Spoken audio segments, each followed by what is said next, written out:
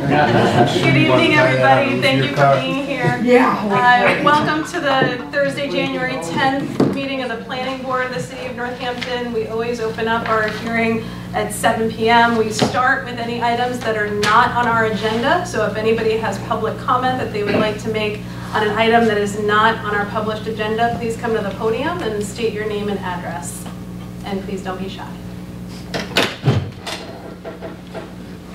And I'm going to pause for two of our planning board members to take their seats before we go to our 7 p.m. hearing. Hello.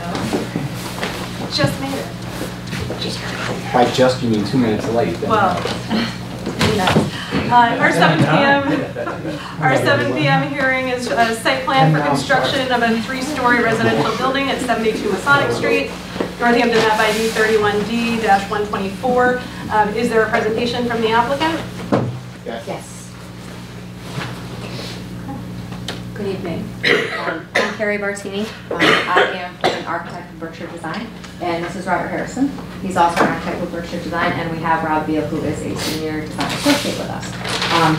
So I'm assuming you all have the drawings in front of you, but before we get into the drawings, we just wanted to sort of figure out, context, where we are, where the project's happening. So we just, prepared a few slides to just sort of, put it in context. So this is 72 Masonic, which runs directly behind Main Street. So this is a quick, and I apologize to all of you. It is kind of hard to see on the screen. We do have some hard copies. If anybody wanted to see it up closer, if that would help, just let us know. We can distribute some of them. So this, I'm assuming there are some abutters here and some owners here. So each of the blue blocks that you see on the screen represents the buildings that directly surround the building that we're talking about at 72 Masonic. And the one with the star is the actual property of 72 Masonic. So each of the blue blocks has a picture that just sort of corresponds and just gives you an idea of what the buildings around it look like and sort of what the current pedestrian and traffic flow sort of is. It's a tight little area back there. So, and then we wanted to sort of talk about the existing ground cover, just sort of give an overview of each of the major sort of areas in which we'd be talking about tonight. So this is the existing building, and as you can see, it's mostly pavement and there is some gravel.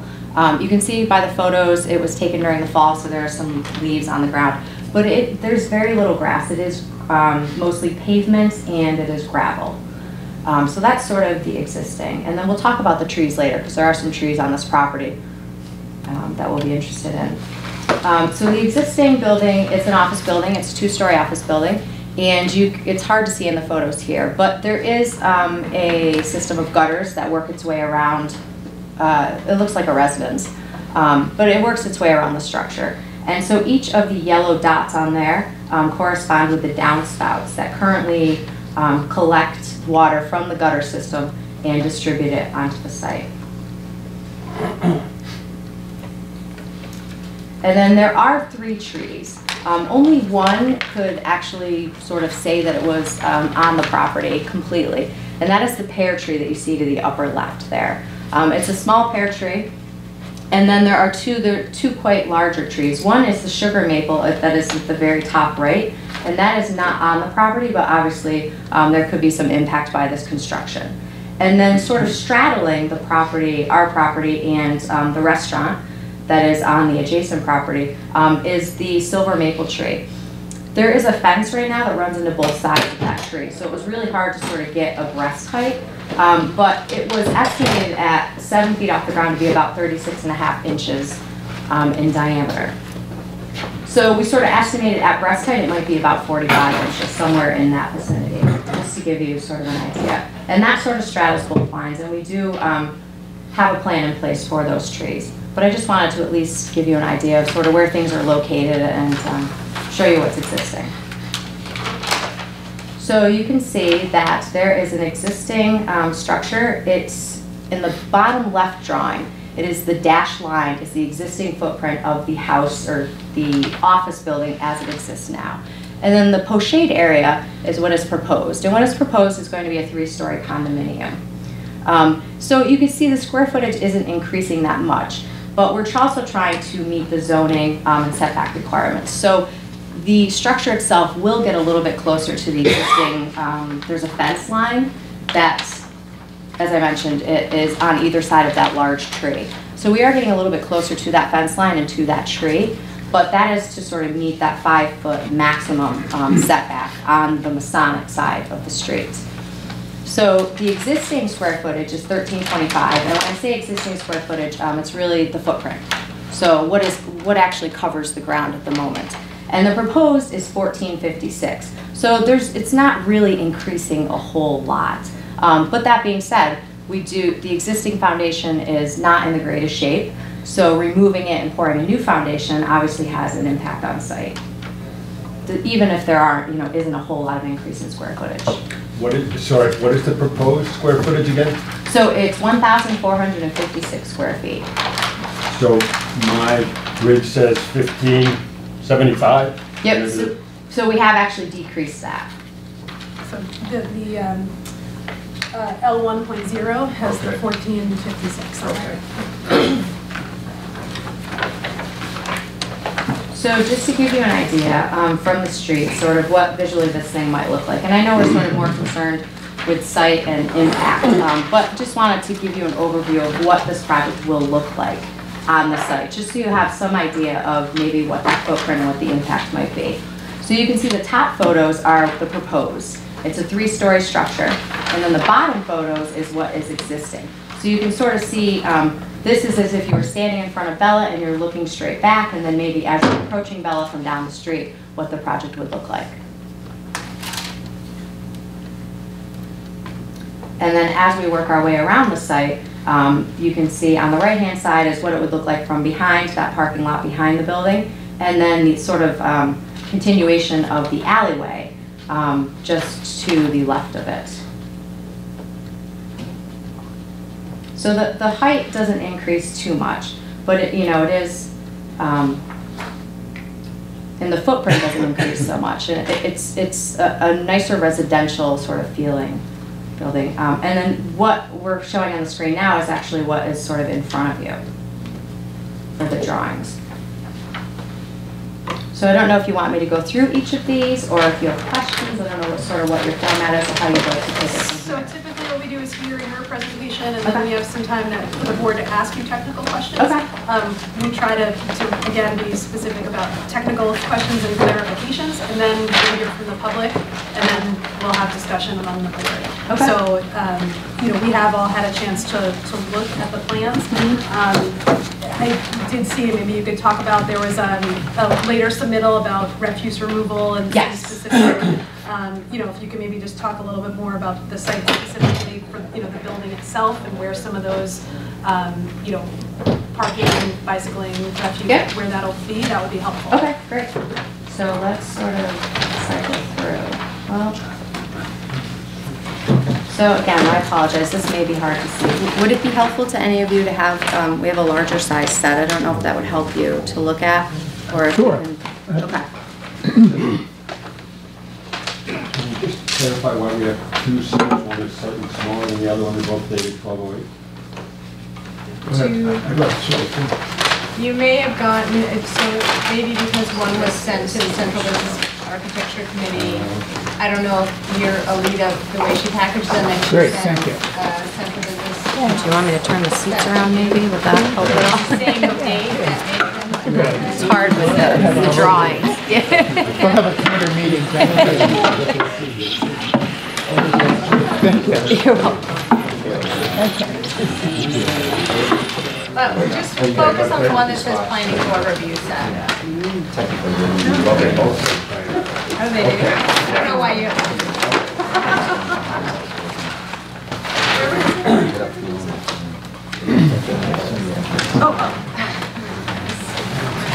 So if we do want to go to L1.0.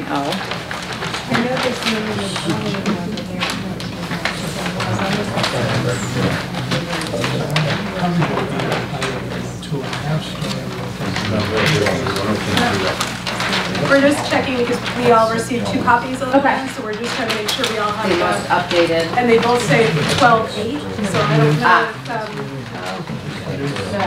if, so one set includes more plans. Yeah, so that would be the most recent. There's a revision date and the upper right is 12/21. Right, so So on page 1, Yep. for board members of the plan, the 1221 revision is what we want to be looking at.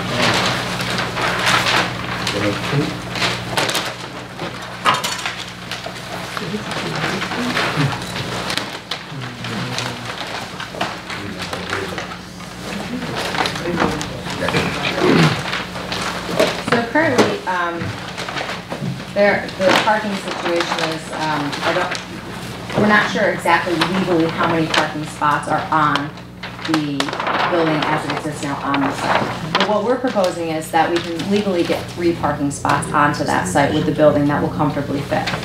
And that includes a walkway that gets you safely to the front door.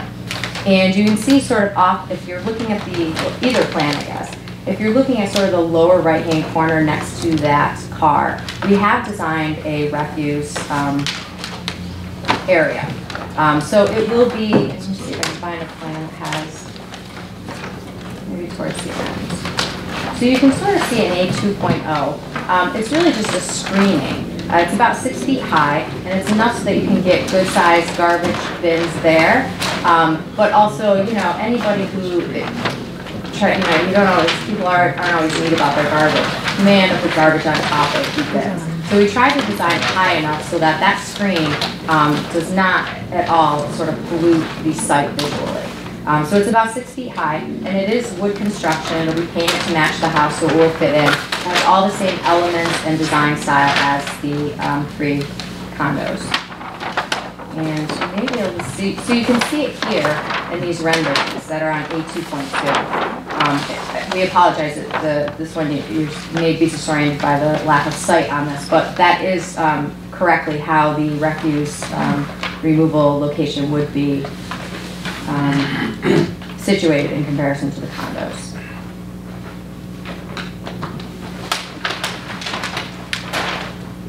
Let's go back to the site plan.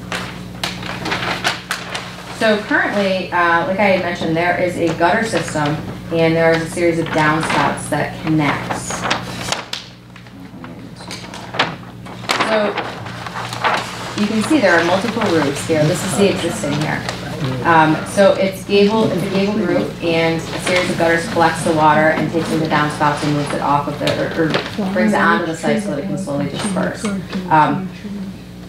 Our proposal, you can sort of see diagrammatically here, but there will be, it's just going to be one roof, so all of the water will now be flowing off the back. There will be a gutter system or a sheet flow system, but at the bottom of that there will be a system of gravel to allow the water to, before it leaves the site, it gets absorbed and sort of, and ideally what we would like to do is when the tree situation, once we get that established and we come up with the exact, what we're going to do is we're going to keep the trees. We're going to do everything we can. We're going to work with the arborist and the civil engineer, and the entire project team is going to work to keep the trees. So ideally what we could do is try and direct some of that runoff from the roof so that they are getting the extra water and irrigation that they need. After construction, they will also obviously need some TLC. They're going to need some extra fertilization. They're going to need any sort of nicks that may have occurred. They're going to need sort of wound treatment. So all of that will be done afterwards. But hopefully all of this works together in conjunction. So all of the water that leaves the building will have a way to filter and make its way to these trees and the new plantings. Ideally, these trees will stay and they will remain and hopefully they will thrive. But in the event that they don't, the property owner has been made aware and is okay down the road. If the trees do not survive, they will be replanted. The prospective buyers of this property is going to replace the trees.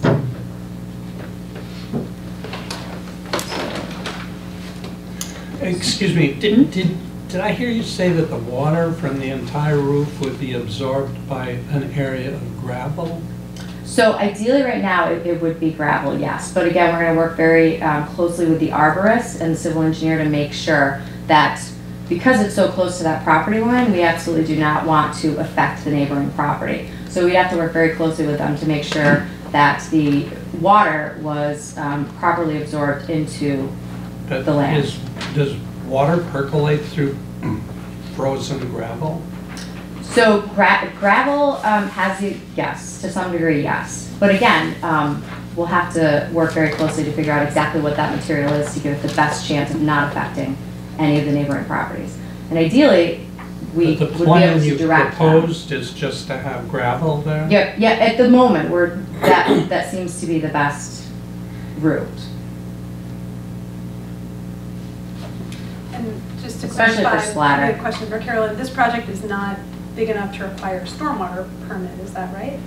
Right, so there are two thresholds that it does not exceed. The first is it's not over an acre, so it doesn't trigger a separate DPW stormwater permitting review and process. The other thing is it's less than 5,000 square feet, so it doesn't require a full stormwater analysis.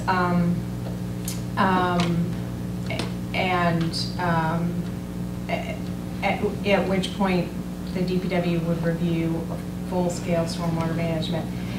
The existing conditions obviously are almost 100% impervious, so they need to sort of match what's existing. I would have a concern, especially given the arborist report that indicates the soils are poor and it's an urban situation, that it may not be realistic to assume that a gravel trench will be sufficient to absorb all the water. However, all the water is leaving the site currently. So, you know, I think it's, depending on how it's designed, it may provide a little bit better situation than the current situation. But that also is tied into sort of what the landscaping plan looks like. And you all probably want to have a deeper discussion about the trees and the impact on the trees, particularly given the arborist report. Right. So, but the baseline requirement for stormwater runoff is no worse than exists right now? Right. But, I mean, it seems like, because currently there's these gutters and they drop the water in different places, right? Right. Mm-hmm. So, I mean, I'm not a gutter expert, but it just seems like right now, the current method is dropping all the water in one place, whereas before, this was going to 4 corners of the property. Right, and DPW had the same comment and concern about not having enough information about where that water's, how much volume is being distributed to the north side versus being distributed to 4 different corners under the current scenario. And of course, there's the the driveway that flows to Masonic Street. So water now coming off that side potentially is captured in catch basins down the driveway. But it's not clear because that's not been modeled. So it is a question. And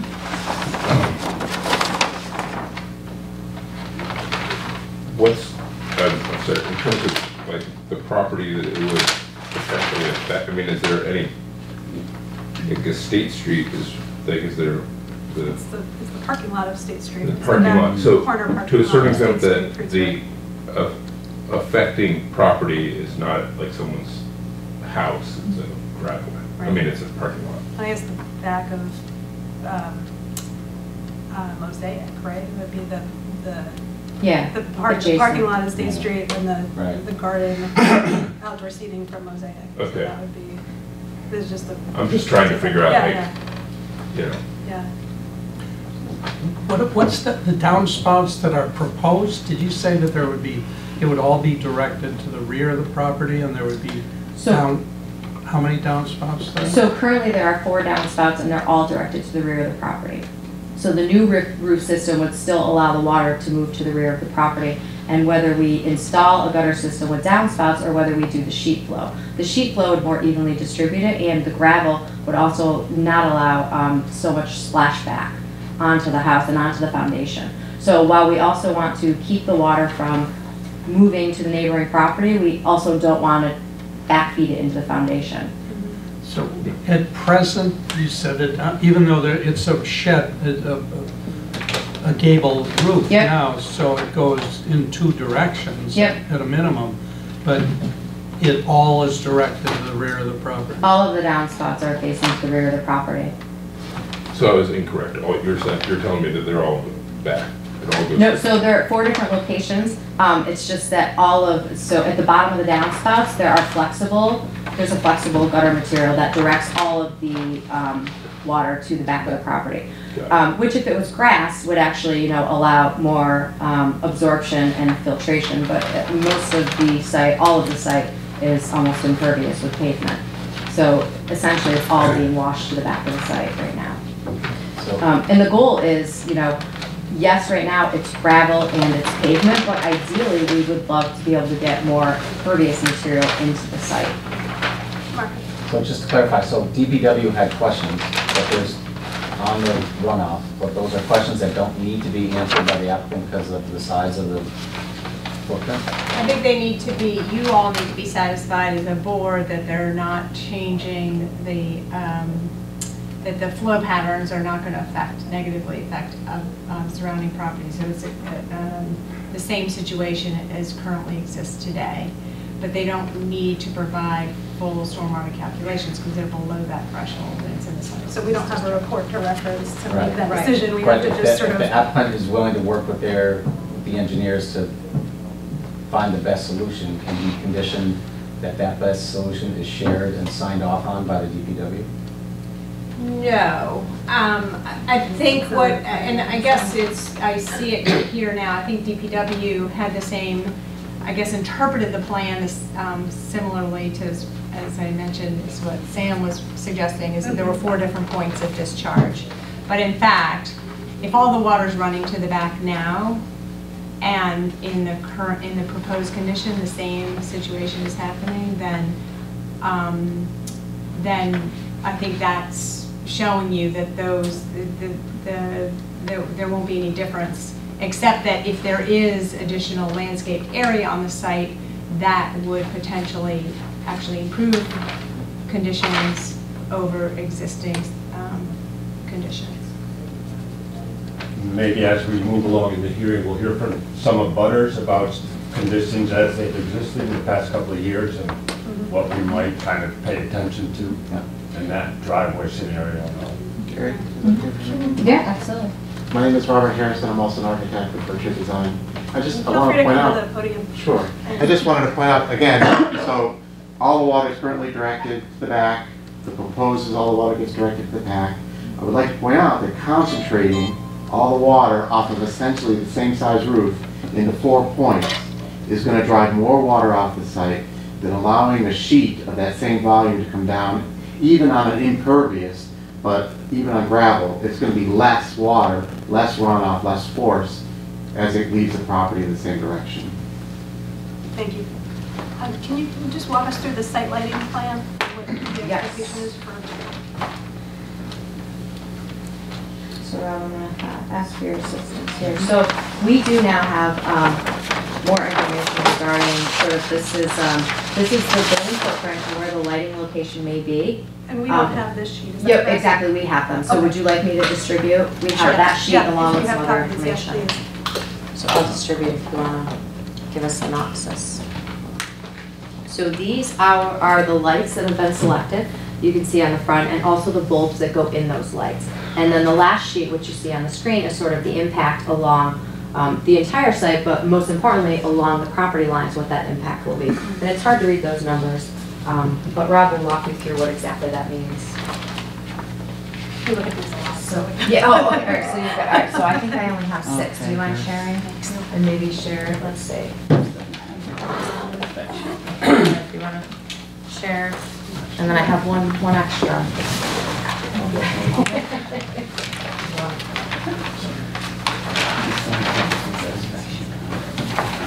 Oh, do you need one? No, I can just have them reference there. Okay. I can share.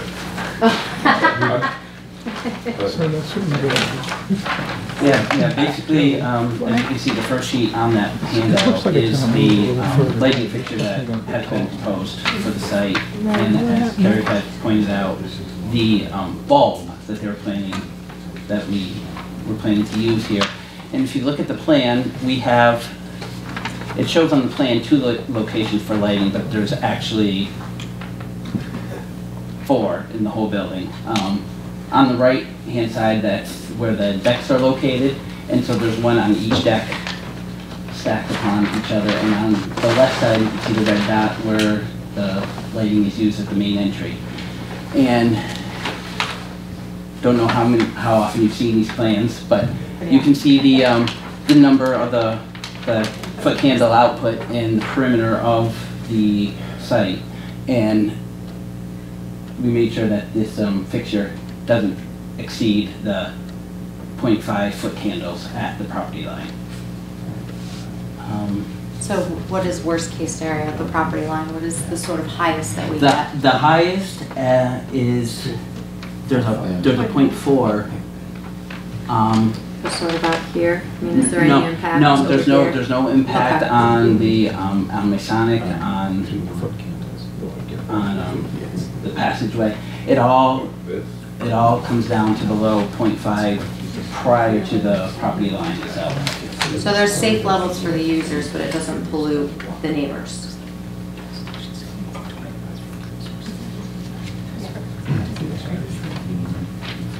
Thank you.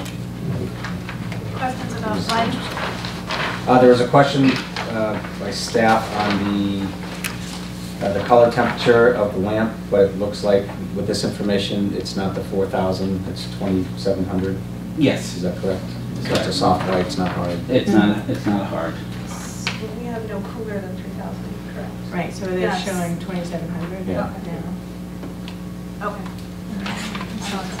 Great. And of course, Thank you. Other technical questions from the board before we open things up to public comment? So thank you so much for all your information.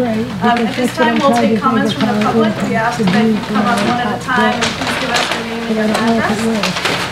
And please don't be shy. Any other comments from the public? You gonna make a comment? If there are no comments from the public, we'll have discussion among the board about a variety of issues. Well, I would. I thought if I give one more call. I'm Alex Giesel, 164 Riverside Drive. I'm one of the owners of 70 and 76 Masonic Street. And I've seen a lot of changes there, and certainly welcome infill and more residential presence downtown, all those good things. It's going to be quite a construction season in a very narrow place, and everybody needs to continue to have access into that. So good luck. The only thing I see, and I'm going to obviously have to probably survey the line, but it's ambiguous. I think that the line that runs along what they have labeled the public walkway, which cuts right through the center of the pear tree, I think is more to the right. I think the pear tree really is on our property. But I think it's going to be determined by a survey. Yeah, absolutely, and again, it will be taken care of. So if it is actually your tree, we're taking every precaution we can to make sure that that tree survives. Well, Dan planted them, and and it's grown very well. It's really hard to understand. Sut's made a huge difference. Sut Jolly with the construction behind the fire station, but we certainly learned to live with it and like it. So I don't have any real objection. I just the process getting from where we are now to the finished building, I think is going to be painful. But we'll see. Thank you. Any other comments from the public? I'm sorry, are there any water issues at all currently? I don't think so. Not really on our property, no. Discussion among the board. I mean, we need to talk about trees a good bit, yes. Can I just, I just Yeah, don't know how you run, So, just, are we our- allowed to comment when you comment, or are we supposed to stay? So we keep our public hearing open so that as we have more questions, we'll Okay, I just wanna ask you make to come sure. back up and answer questions, and we'll continue to kind of do that as we figure out appropriate conditions and make sure we understand, you know, all the elements of the plan. Okay, thank We you. won't close our public hearing until we're at a point where we're comfortable, you know, taking a vote. Okay. So if there was something you wanted to add before we have some discussion, come on up and feel free. Otherwise, I think once we kind of start having our conversation, we'll have some more questions for you. Okay, great, thank you. Yeah. George, you're about to say something. Are you about to say something? Sure. You look like you were about to say something. So I have a question about the parking spaces for the cars. Could we look at that again? Yeah, absolutely. There's 3 parking spaces, theoretically 1 per floor or 1 per apartment. Yep, so one per unit. 1 per unit. Yep. And they are all in, along the wall. I think that's the front of the building, the walkway's on the far left. Yeah, so so to the far left, there is one parking spot, a 9 by 18 or 9.5 by 18. And then right between that spot and the one that's perpendicular to it is a 5-foot walkway that we will designate. And the bicycle rack is right along the walkway, basically. So, yep, so the bicycle rack is what we had labeled the public walkway, but what has come to our attention is that it's not actually a public walkway. We realize that it's a walkway that probably is used quite heavily because of the parking lot that's there, and that the public does use it. So our idea was to put the bike rack along that side of the building so that it is away from the cars as far as what might be coming off of Masonic Street, but also so there's a little bit more safe passage and safe storage. And we are going to make that a public bike rack. So there will be enough storage for 9. So there's only 3 occupants, but there could be not up to 9 bikes there. That's great. Well, you could make the point that you have a garage. How big is Yeah. Go ahead, Mike. Okay, So all of them are 9 by 18, or 9.5 by 18 minimum. Do you want to make a comment to the board? yeah, can I just say here, I'm Marjorie Hess, and I live at 70 Masonic Street, the red house. So I'm a little concerned about, about 2 issues. I mean, we're going to be very close neighbors. Yes, for sure. You know, we were able to look in your windows when you were working away there. So, I mean, I assume we will be quite, you know, close together. So our top floor will be looking directly, Yeah, so your into top each floor, other's- what used to look at a roof, now you may be seeing some windows. Okay. Good news is that the building's moving a little bit closer to the other property line, so where the bike rack is basically where the wall was now. Okay, and then I'm still confused on parking, because we have to be able to get into our garage. So Our garage, let's go back up. right, to the first, so we're the red building, Yep. and our garage is closest to the house.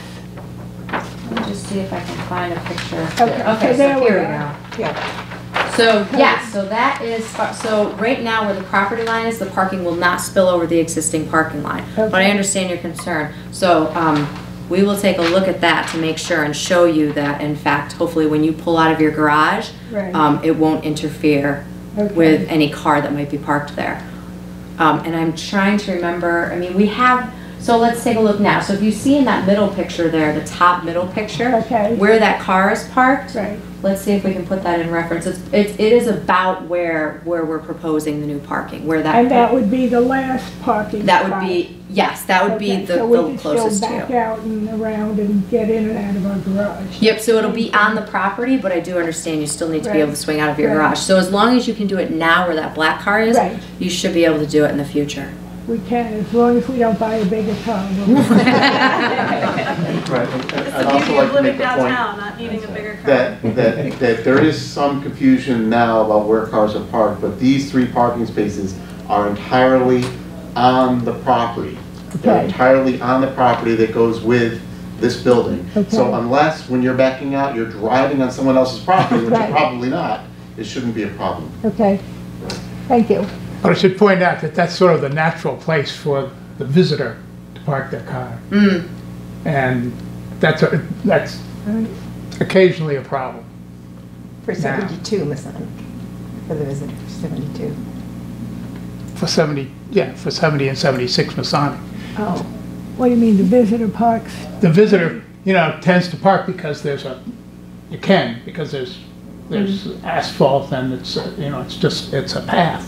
It's not a public way, although the public uses it. Oh, you're saying between the buildings? Yes. That some people will sometimes pull in and just park there? Right. It's sort of the natural, one car there and then to park Yep. next to it. So that would become a problem, obviously, with bicycles, if there were people trying to get to the bike rack and there's cars trying to come in and park in that little area. Do you have plans for striping? You have plans for striping these? Yeah, so we're gonna do it by material. So we're gonna designate the walkway system with a clearly different material than the parking spots.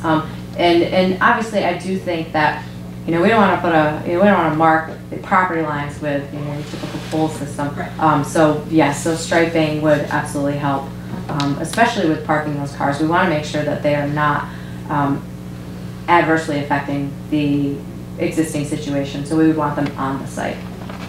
Great. And the main entry, the walkway is going to be between the two cars on the left. The black car. Yes, essentially, so in the proposed, yes, that is a good example. It's just that that second car would be turned 90 degrees, basically. It would sort of parallel park. But yeah, the entrance would be just about where it is now. And along the side of the building where the proposed bike rack would go, what would be the surface there of the ground? Could that be? Right now, we're thinking we're trying to get away from so much paving. It would be good if where the bike rack was, it was at least gravel, but hopefully we have an opportunity to get some real grass there, some actual ground cover there. But again, we won't know until we sort of work very closely with the arborist. Most importantly is making sure we protect those trees. So that will be sort of the first priority. So let me see if I can... Oh, go ahead, George. No, I would just, I might say if we wanted to try to do that, which I think is a great idea, we could downsize the size of that bicycle rack. I'm surprised I'm saying that, but I think we could go to 4 or something, considering that it is a walkway and all. I don't think there's a lot of bicycle traffic there right now. Actually, there's quite a lot going to State Street. So I live at 32 Masonic, so there's quite a lot, not going in between those buildings. There's a lot of pedestrian traffic, but there is a lot of bicycling and people stopping and using, we use street signs to block against. State Street has a bicycle rack. So that would be 3 bicycles per unit here. And perhaps they're allowing for the abutters also to have bicycles, but I think it is a little bit of overkill. So if you wanted to kind of maximize the impermeable ground and the end of the world. Yeah, right, because there is a public rack in front of Woodstar as well. So that's, I would be comfortable if that was something. I don't, the sense I get though, it's not, if you're saying to reduce the size of the bike rack and by doing that you pick up more pervious surface, that's one thing, but I don't get the sense, I get the sense that no matter how big the bike rack is, it's going to be impervious in that area. You know what I mean? So whether it's 4 bikes or 15 bikes. Does the size of the bike rack affect whether or not you can do a pervious? No. Okay. No. We sort of sized the bike rack to, one, make sure that the tenants were taken care of and also the public was taken care of, but also to make sure that on that side of the building where the bike rack fit wouldn't be negatively affecting the inhabitants in that building. So we sort of placed it between windows and far enough away that there's no worry about any of the public sort of lurking around windows around the first floor unit. Just out of curiosity, is there enough daylight to have grass in between? Well, I guess we would really have to closely study that, but we've seen grass survive in worse situations. So I would say, we go for it. Okay. So can you walk us through we read the arborist report, which referenced some potential disease on some of the trees or some, root collar disorder, or, can you just talk us through how what we read may differ from what you hope to have happen? Or well, he did describe, because of the existing conditions and the limited area in which it could grow, and the fact that so much of that ground is impervious, just in that area in general, not necessarily just the site. that they have developed the root collar disease. So great care would be taken during construction to give these things the most viability and chance at life. So there would be measures that would be taken afterwards. During construction is one thing. I mean, that the entire team's going to work together. All of the construction teams are going to be working together to make sure that these trees are well taken care of. After, when construction has been established, as I mentioned before, we want to make sure that we give them more fertilizer. You know, there's nothing that we can do about the root collar now, but we can certainly sort of make the conditions better than they are now. Any nicks or wounds that occur on the tree need to be carefully. It's basically like a wound on a human being. We need to make sure that we sort of take out any ability for dead cells to spread. So it would be cut out and it would be treated. Also, once you sort of expose the tree to any sort of construction, it does have the ability to become sicker or to have insects to invade it. So we would want to make sure that sort of the proper treatments were taken care of so that it had a good, healthy immune system, basically. So that is the hope, is that we are able to preserve these trees as much as possible, because they are great trees in downtown Northampton. I mean, it's right behind Masonic, and everybody knows that, you know, these trees. So great care will be taken. And just to clarify, or just to ask for clarification from Carolyn, on other types of projects that are larger, we have tree protection measures in our city ordinances. Are we able to condition adherence to those tree protection measures like we usually do, or is that outside of what we? Well, it's absolutely in your jurisdiction, and I would recommend that be done. However, particularly with the silver maple, I mean, the arborist has pretty strong language about the fact that this tree will not likely survive construction no matter what measures are taken.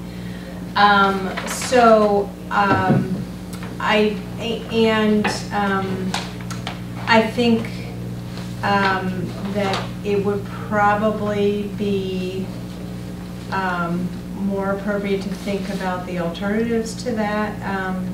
The other thing I will say is we've seen tree protection measures for trees that are further from construction that in 1 and 2 years are starting to decline, despite the fact that there was tree protection provided for them.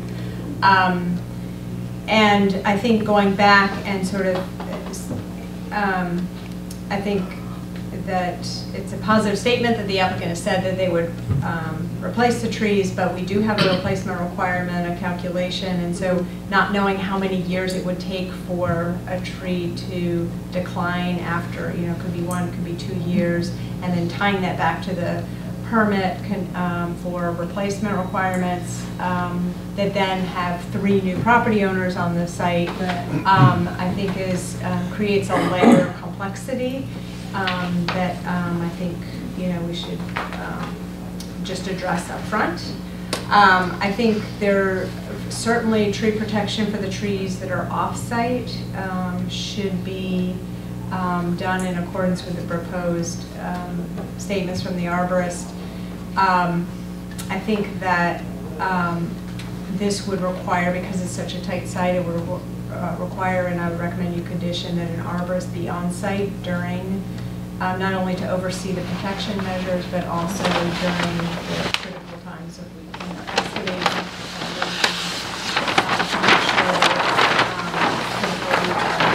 those off-site trees, that they can be cut appropriately in order to save the tree. No, absolutely. The arborist would absolutely be part of the project team for sure. So, if I understand that description correctly, if we were to recommend that the silver maple be removed and payment be made into the tree fund by the applicant, we could also, I don't know if there's a rationale to have trees planted on that site because of the nature of the surface and.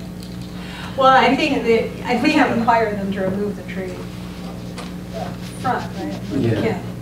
I think that you could say that instead of, I mean, the alternative is if the idea is that they're going to save the tree, then they would have to do extraordinary tree protection, which would probably interfere with the construction of the building, particularly for that large silver maple. So I would say that tree, I would recommend that you assume that tree would come down and that would be calculated into tree replacement. And to the extent that they could plant one or more trees that are suitable for that kind of environment, and then the remaining to be allocated through the allowance in the ordinance for replacement elsewhere, that would be appropriate. Sir? So could I suggest that it doesn't have to be either or? We would like not to be required to take on the tree because we have an understanding with the neighbor that we will do everything we can to preserve the tree.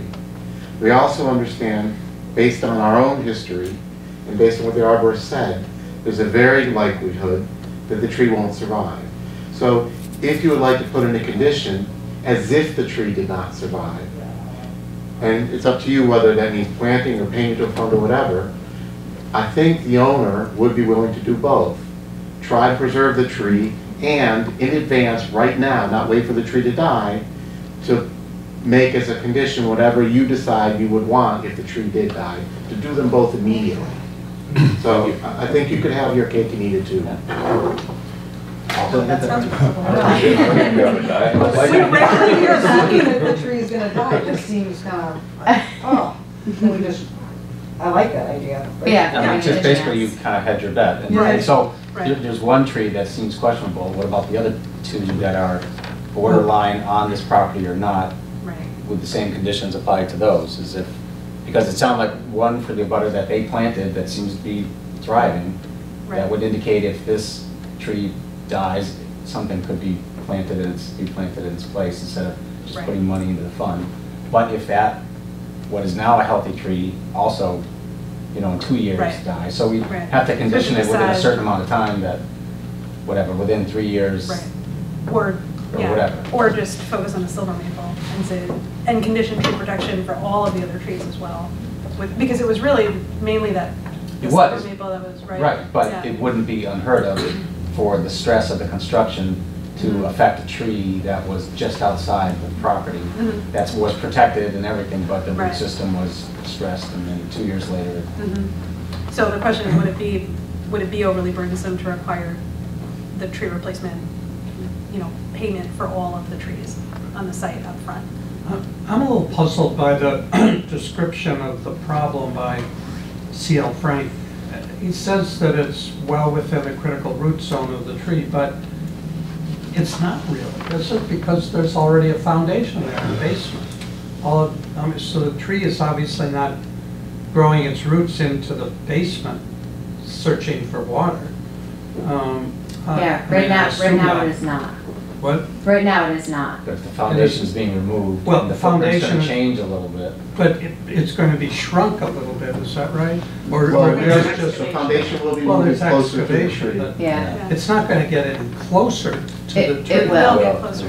So there's the 5-foot maximum from the property line is the requirement for the setback. So the building actually will be moving a little bit closer. To the tree. To the trees, those 2 trees in the back corner. Good news for the pear tree, questionable news for the other 2 trees. And as they do the excavation for the new forms, the new foundation, they're bound to. And that'll be where the most care is taken. Yeah. Because, getting the footings and the excavation, you're absolutely right, that is critical. So, Mostly we see situations though where excavation is new and is going to be encroach on existing root systems. Right. That doesn't seem to be the case here. You're right, the hole is already there. That is a good point. but the disruption of excavation, that's the concern, Right. I guess. So, I guess the question for the applicant is, is the applicant amenable to a condition requiring the tree replacement payment for all 3 of the trees up front? Is that feasible?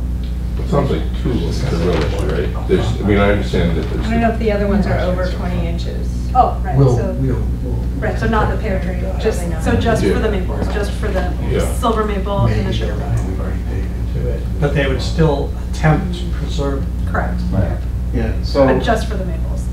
Right, so in fact, the arborist doesn't seem, the arborist seems to Silver be maple. most concerned about the largest tree. The other maple tree and the pear tree don't seem to be as much in jeopardy and seem like they may actually survive. And we don't have this understanding with the other neighbors because we feel like we'll be able to keep them. So we're hoping that in fact, if you're gonna require as a condition that something be done in advance of the death of the trees, that we limit it to the large ones.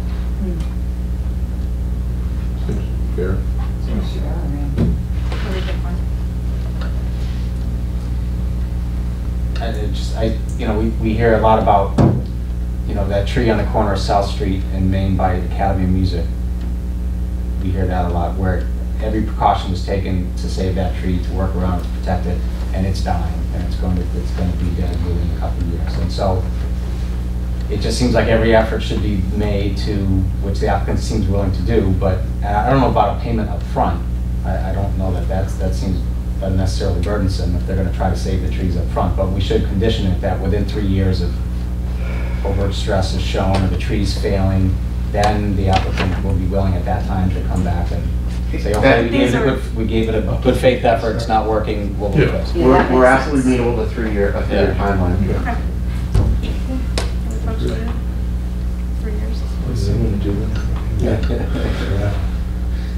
Yes, go ahead. So I'd like to ask, did the developer or Berkshire Design meet with the abutters in the cafe that has the outdoor cafe there? Yeah, so the prospective buyers, yes, they absolutely did, as recently as today. They've been having a conversation about the tree and trying to save it, and then today it was sort of, they came to an agreement that every precaution would be taken to save the tree, and that as a last resort, if in fact it did show signs down the road that the tree was declining, that the prospective buyers would replace that tree. So, how about the fences along those two? sorry, the fences? Are the fences, do they belong to the applicant or to the other abutters? So the fence is pretty much plans for bench. those? I think he's saying bench. Oh, bench? No, fence. Fence, Oh, okay. So the fence right now is on the property line, and it's sadly nailed into the tree.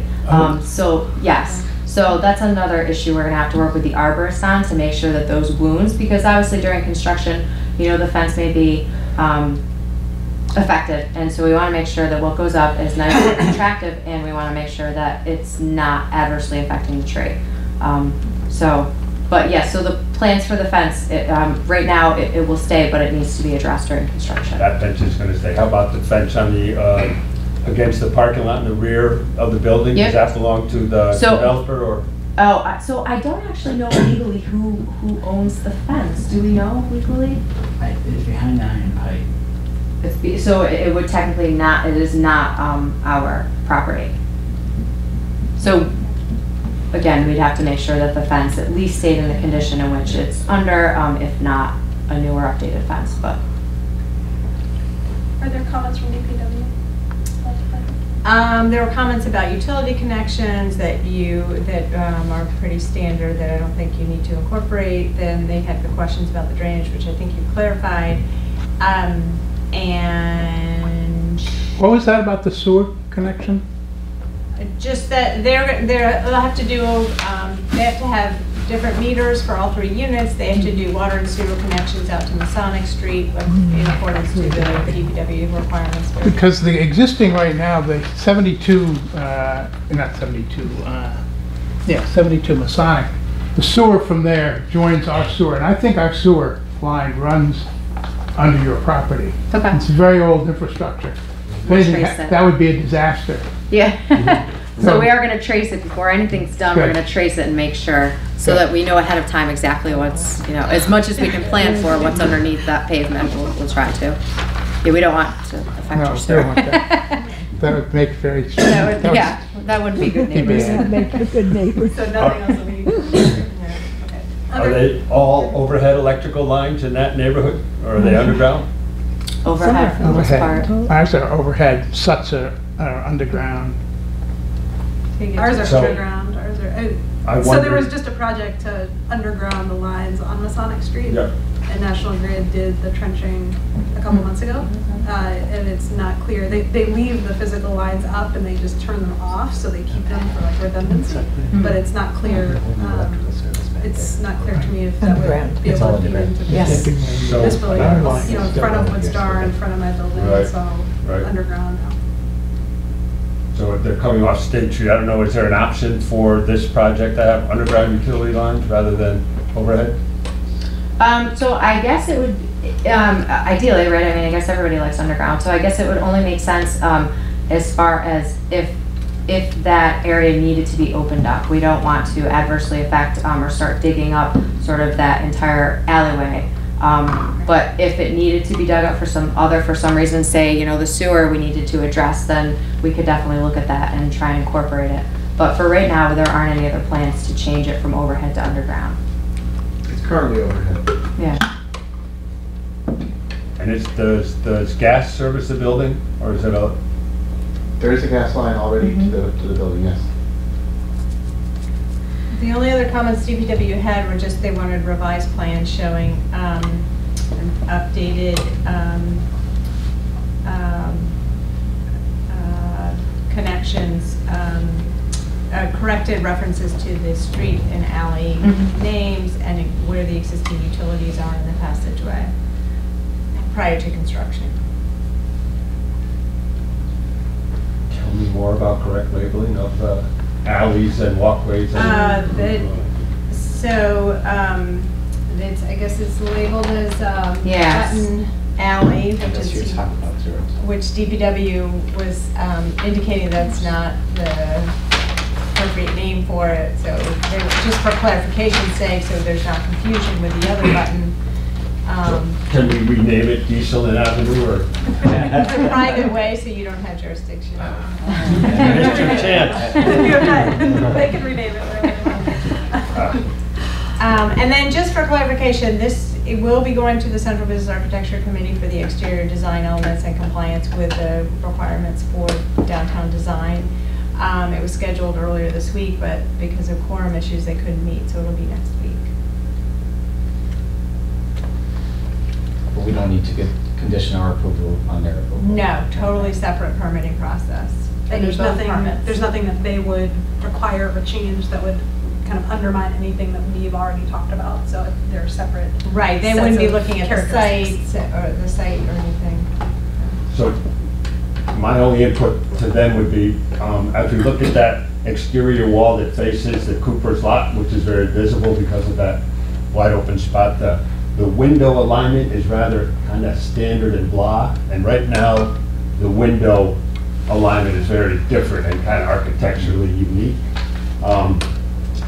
One thing, David, I think that this is correct, that CBAC is concerned with what you can see from the public way. So if it's not if it's only a view that you could see from a private State Street lot, if you could see it from center, then maybe they, but I think they would want to check and see they don't have jurisdiction over what can't be visible from the public way. Right. But the standards also do address window patterning and rhythm, so they'll be looking at that. Okay.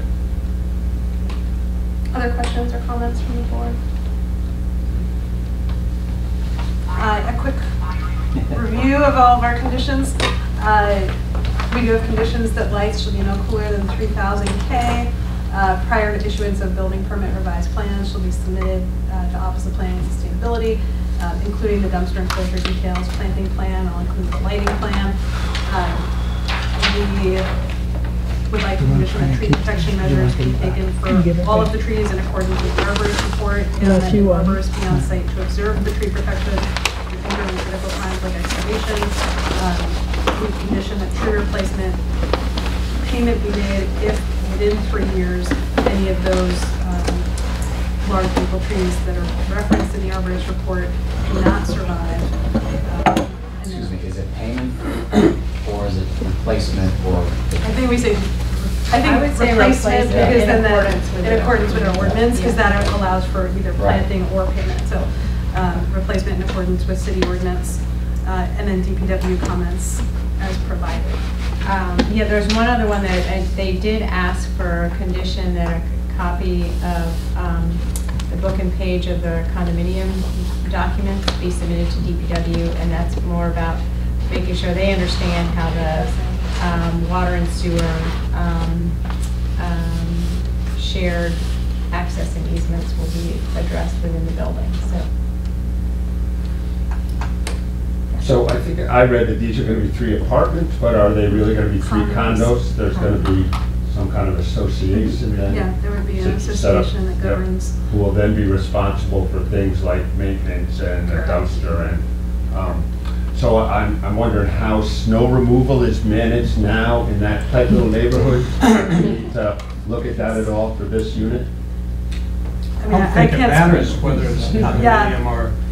No. I mean, right now, typically, for, you know, anybody who has a building downtown, it's all removal. It's rarely just plowing, and so the, you know, any association would know that would have to be part of their maintenance plan. You know, there would be space for any. It doesn't look like on this site there's any space for snow storage anyway, unless everyone agrees to give up their parking spaces, which probably wouldn't happen. In which case, why plow? What's that? In which case, why plow? Precisely. Just leave it there. Just leave it. But yeah, I don't think that we can condition anything about that. Did you address the fact that the parking places will be clearly marked? So Yes, we asked about striping and delineation of the spaces. Yep. Anything else? Move to close public comment. Second. Second from Chris. All those in favor? Is there another motion? Sorry, Mark. Oh, George is George. third. So I'll move to approve the site plan for construction of a 3-story residential building at 72 Masonic Street, Northampton, map ID 31D-124, with the conditions as previously mentioned in our discussion, which I don't know if we need to specify them at this point.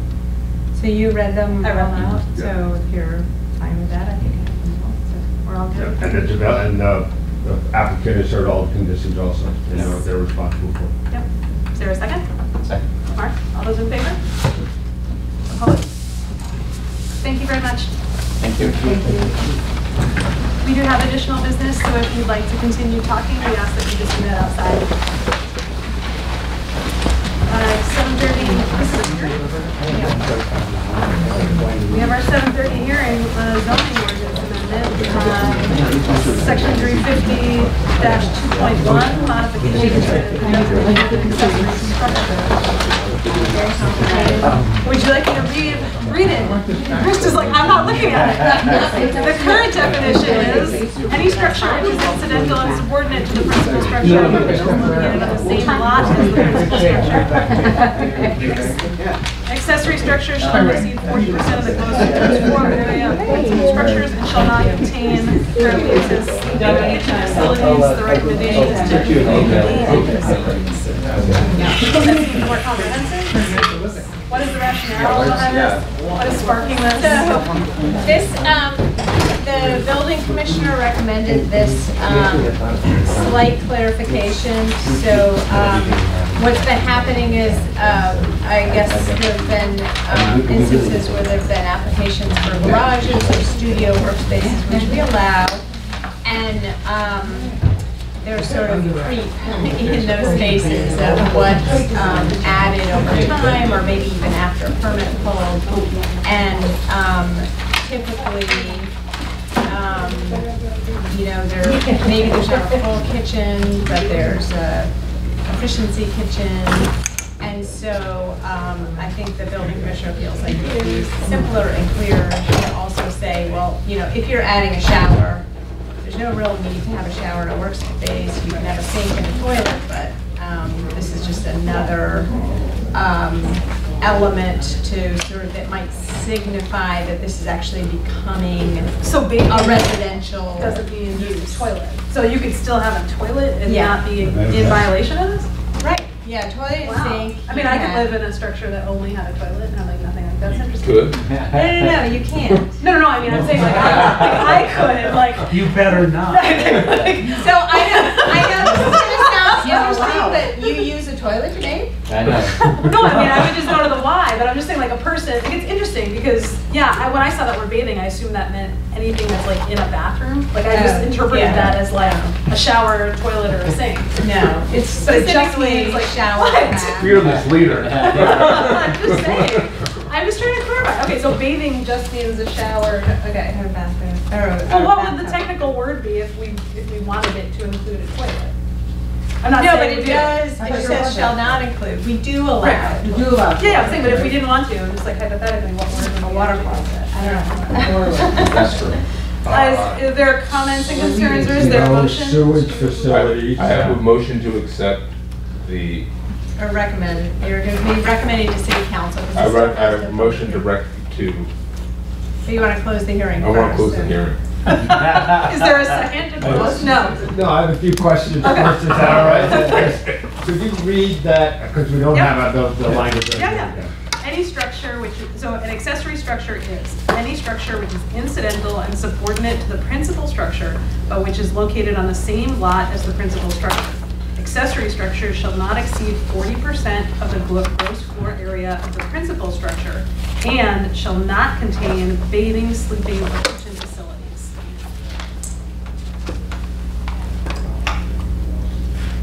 Right now, it just And says the- shall not contain Right. sleeping or kitchen. The word bathing is what's being recommended to be added. So a kitchen facility allows for sewage line, a drain line of some sort, right? And so does a toilet. You can have a toilet and a Yeah. sink in a garage Yeah. or a workshop space that's an accessory structure to your house. But you can have monolith there. Right. Right. Unless it meets the setbacks and you've met all the other criteria for living. But the issue is someone puts a garage in and you can be 4 feet to the property line for a garage. And Then they want to suddenly it's convert it a to a workspace. And then there's a futon in there. Yeah. And then there's a microwave and a toaster oven. And Well, then, oh, let's add this shower, and it's not a big deal. Right, and you have Airbnb guests coming in on a regular basis. And then you're right up on the property line, so you're not meeting the setbacks or the other criteria for a living unit. Right. Feel good? Is bathing, is there another word that more easily encompasses shower? I don't know, is there? You guys are reading way too much into this. And then don't forget, this is not taking the interpretive allowances away from the building commissioner. Right. So if someone says, what's your definition of bathing? The building commissioner said, that bathtub is bathing, this is not allowed.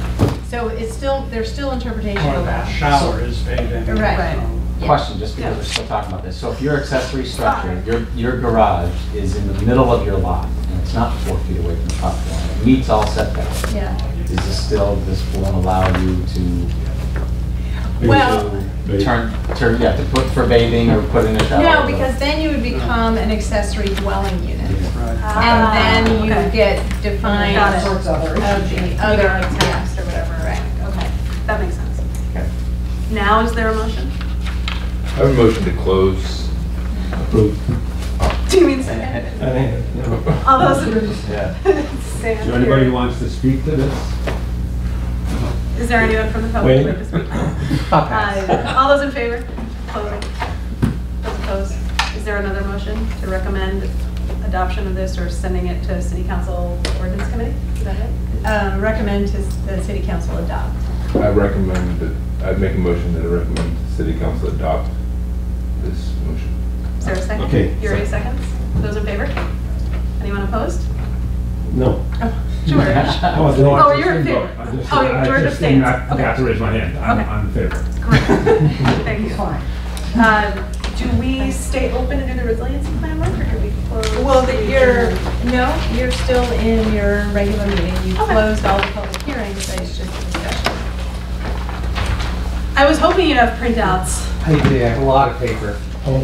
It is somewhat odd that we're on our resiliency and we killed 5 trees.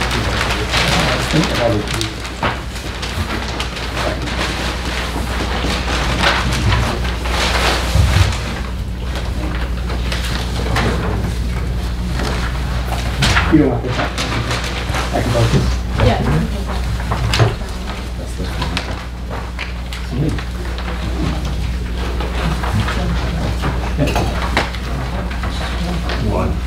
3. 1, 2, 3. So, can I start? Yes. Oh, I'm not the chair, sorry. Yes. Go ahead. Just want to distract you. Sorry, that's okay. So, do you remember when we met you in, was it November? Yep. You all, we started doing a lot of planning things coming up, and you all said you want to do it sort of as a committee as a whole instead of a subcommittee. I know. So our plan is to come to you regularly, sort of tell you what we're working on, and then, sort of give you an opportunity for comments as we go along. So let me go through 3 documents, and none of this will be long. Actually, maybe it will be long, it's up to you. I won't be long, but how much do you want to talk about? I'll put a timer on. Okay. Because we also, so just to kind of clarify, so Carolyn, you send us an attachment with this matrix, with the entire matrix? With this whole No, so the one with all the just colors is what I sent you. Okay. That's where you're going to spend most of, that's what, I read it on my phone, and I'm now that I see it in hard copy, I can't believe I did that much scrolling. you have on my really good phone. eyes if you could do that. I mean, I guess, but yeah, so, right, okay, so this is what we received. Yeah. Great. All right, so let's do that one last. Let me sort of tell you what everything else is so you know what it is. This first one's really more for discussion. So you all, or in most cases your predecessors, adopted Sustainable Northampton Plan 11 years ago now. And we're get to revising it, I don't know, 8 months from now or a year from now or something like that after we clean up everything else. As part of this process though, we sort of wanted to look back and say, how has that really moved the dial? What's changed as a result of the plan? The plan has literally hundreds of recommendations. We didn't go through all the recommendations. All we really looked at is the big picture, is the goals. So I want to just walk you through to make sure everyone's sort of on the same page and you know what we're doing and working on. Is this 5-page, 8.5 by 11 document. And it's basically 1 page per section of goals. So the first one is about the land use goals, and the left side is the goals from the plan, and the right side is the stuff that we're working on. So I just want to walk you through that very quickly, just sort of get you, this is sort of to get you thinking about what are we doing and not doing in the plan. So, the first one was make land use changes in accordance with the land use map. That's probably the single item in the sustainable plan that's absorbed the most amount of your time. So, it's really basically a 9-year process from start to finish to do major rezonings in URB and URC, and to a lesser extent, office industrial and downtown. And it remains, one of the biggest effects we've had in terms of changing where housing starts are happening, so not in suburban areas, more within walking distance to downtown. But it also remains controversial. You all heard the Olive and South Street project. That wouldn't have been possible under the old, or it would have been a smaller project under the old zoning, and the immediate butters didn't necessarily leap for joy for that.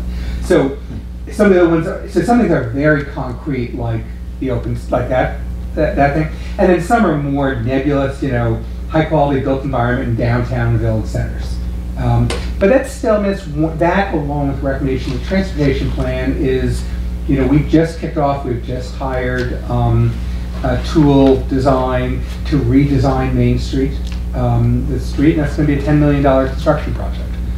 It comes out of this, it comes out of transportation pieces, but it's all about sort of how do you make downtown more vibrant. All the work on the sidewalks were done downtown, I don't know, 35 years ago, and they're tired.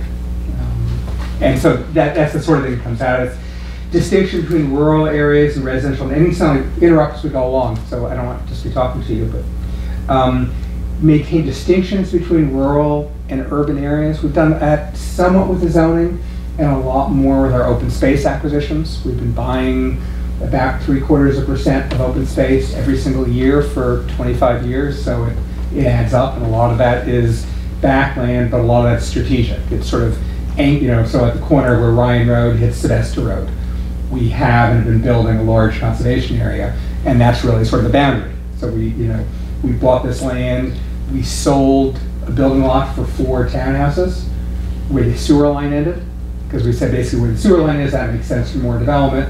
Where the sewer line ends, it doesn't make sense, and so we're buying off the land. So that's right at Willard's there. That's right, across the street from Willard's. Our new marijuana plant. That's right, right, which will also be another 140 acres of open space we're about to buy. Preserve and encourage agriculture. Again, most of that's in the open space side that you're less involved with, but it's been in the zoning side as well. You know, we're one of the few communities who regulates the 500-year floodplain instead of the 100-year floodplain. To say clearly, you know, we don't want development in the meadows. So that's the first one. The second page, I'm just going to skip this one. The second one's about energy, environment, and climate protection. And that is the subject of the Resiliency and Regeneration Plan. So we're going to talk about this in more detail. But you know, the mayor's made the commitment that we want to be a carbon neutral city by 2050, and so we have a lot of things going on that move us towards that. Somewhere in a leadership position, we just got a $75,000 federal grant, or nationwide grant, not from the federal government, but $75,000 to look at some kind of community choice aggregation 3.0. There's lots of sort of communities who are at the basic level and communities who are at an intermediate level, and very few going as far as it can go. So we want to find it. So I'm not going to spend a lot of time on that because we come back later, but just think of this as something that interconnects. So if we want to get to carbon neutrality by 2050, that's going to mean everything from more renewable, more energy efficient buildings, more bike paths, to, you know, so it's a cross-cutting theme that you're going to see everything else. Open space, again, I'm not going to go into as much detail because this affects you all less. You did approve the new open space and recreation plan. I think one or two of you may be on our mailing list for, we're having a meeting next Tuesday night to talk about our Northampton 1 plan, a trail that goes around the entire city. And so you see a lot of these things. The main area where it comes before the board is when you get cluster subdivisions, when we talk about the zoning, because the zoning reinforces the acquisitions that we did. Economic development, which probably affects you least of all, but still it's one of the things that cuts through everything. So we think about, you know, again, you've supported a lot of zoning changes in recent years to move some of the permitting requirements for commercial areas from special permits, which scares developers, to site plan approval to give them more assurance. And that's part of, you know, sort of attracting economic development. Obviously, we've been really successful on Pleasant Street, and you guys have been involved with some of it in terms of that kind of thing. Arts and culture, mostly this is other departments and nonprofits within Northampton. But even there, we do some things. You know, we put up gateway signs on Pleasant Street. Carolyn's pushing us to get, you know, art in the middle of the roundabouts and sort of gateways to downtown. So I'm going to do it as like a guerrilla project if you guys don't end up funding it. Do it. Just like, let's go. I already have sketches. And you assume we're going to have 4 roundabouts. So we're hoping to do this not just the 2 we have, but the 2 that are in the Where are the others? Exit 19 is it's supposed to be advertised fairly soon. That's really, they've been talking about that for like 100 years. The Hatfield Street? Like the Hatfield and Cape? Hatfield Street is supposed to be advertised in July with the 2020 construction. Yeah. So that's the 4th one. But exit 19, which would be the monster one by the Coolidge Bridge. How long is that going to take? MassDOT typically gives people 2 years and maybe even longer for punchless, or definitely longer for punchless items. Sometimes they go faster. Con Street was basically 1 year of construction. And I don't know if MassDOT's going to push it. So where's that roundabout on 19? The horrible part at the Coolidge, with the Coolidge Bridge, exit 19, Damon Road, and Bridge Street come together. It will be a roundabout. It will be our first and probably only 2-lane roundabout. So it's a bigger piece. And it will have what's called a flyway. So if you're coming off exit 19, going to Amherst, you wouldn't actually go into a roundabout. You're just torn. You just get right. It's like the View Bridge, like going around. And isn't there supposed to be an on-ramp to 91? So the on-ramp that exists there already, so the on-ramp northbound is not. That was going to have too much takings, was too controversial, so that's not going to happen. The on-ramp southbound is going to go from 1 lane to 2 lanes. So there'd be, when you're coming down Bridge Street, as soon as you come to the roundabout, you have 3 lanes to enter, 1 to go downtown and 2 to get on the interstate. And that means you can meter traffic a lot faster. Are they going to expand the bridge? They're not going to expand the bridge ever. This all came out of, you know, Stan Rosenberg got money to look at a new bridge crossing study, and the cost was in the hundreds of millions of dollars, and no one wanted to do it. So that's how they freed up money for sort of these. Do you think this roundabout's going to make that travel over the bridge quicker because there's no light? It would stop the metering that happens at the signal. Obviously, the bridge is the same amount of capacity it had before, but there's a lot of wasted time in a signal. So in a roundabout, you sort of have near constant movement, so it can carry more cars through. So you don't have a backlog that you get. Yeah, I mean, you know, since you wait that light and the bridge going towards Amherst is empty, Yeah. so that we're using that capacity more completely. But when I make a left off of Lincoln, I need that light so I can make that. That's right. Yes, that's probably true. This is gonna be horrible. Nobody gets this. We'll put a traffic Okay, light keep on the going. weekend. No, So the yeah, art it's installation, make that really happen. The art installation on the round, just make that happen. I mean, I've been talking about that. I consider these victimless crimes. One so- I agree. It's nice coming into Northampton. Oh, that's a nice roundabout, and then there's Weeds. I also yes, gotta put my yes, hot dog truck. yes, it's not FYI. attractive plantings. I don't know why they didn't needs just put something like there. a mixed flower thing in there, like, you know, the mixed, they could have just thrown that in there, it would have just I'm gonna do suffocated. sculpture art. Oh, whatever. Put Sad Gumby, put Sad Gumby back there. Every time you drive up. Yeah, I love that. You Tired. Did you really? You know where he's at now? Is coming. We're getting off track. I know, Cummington. sorry.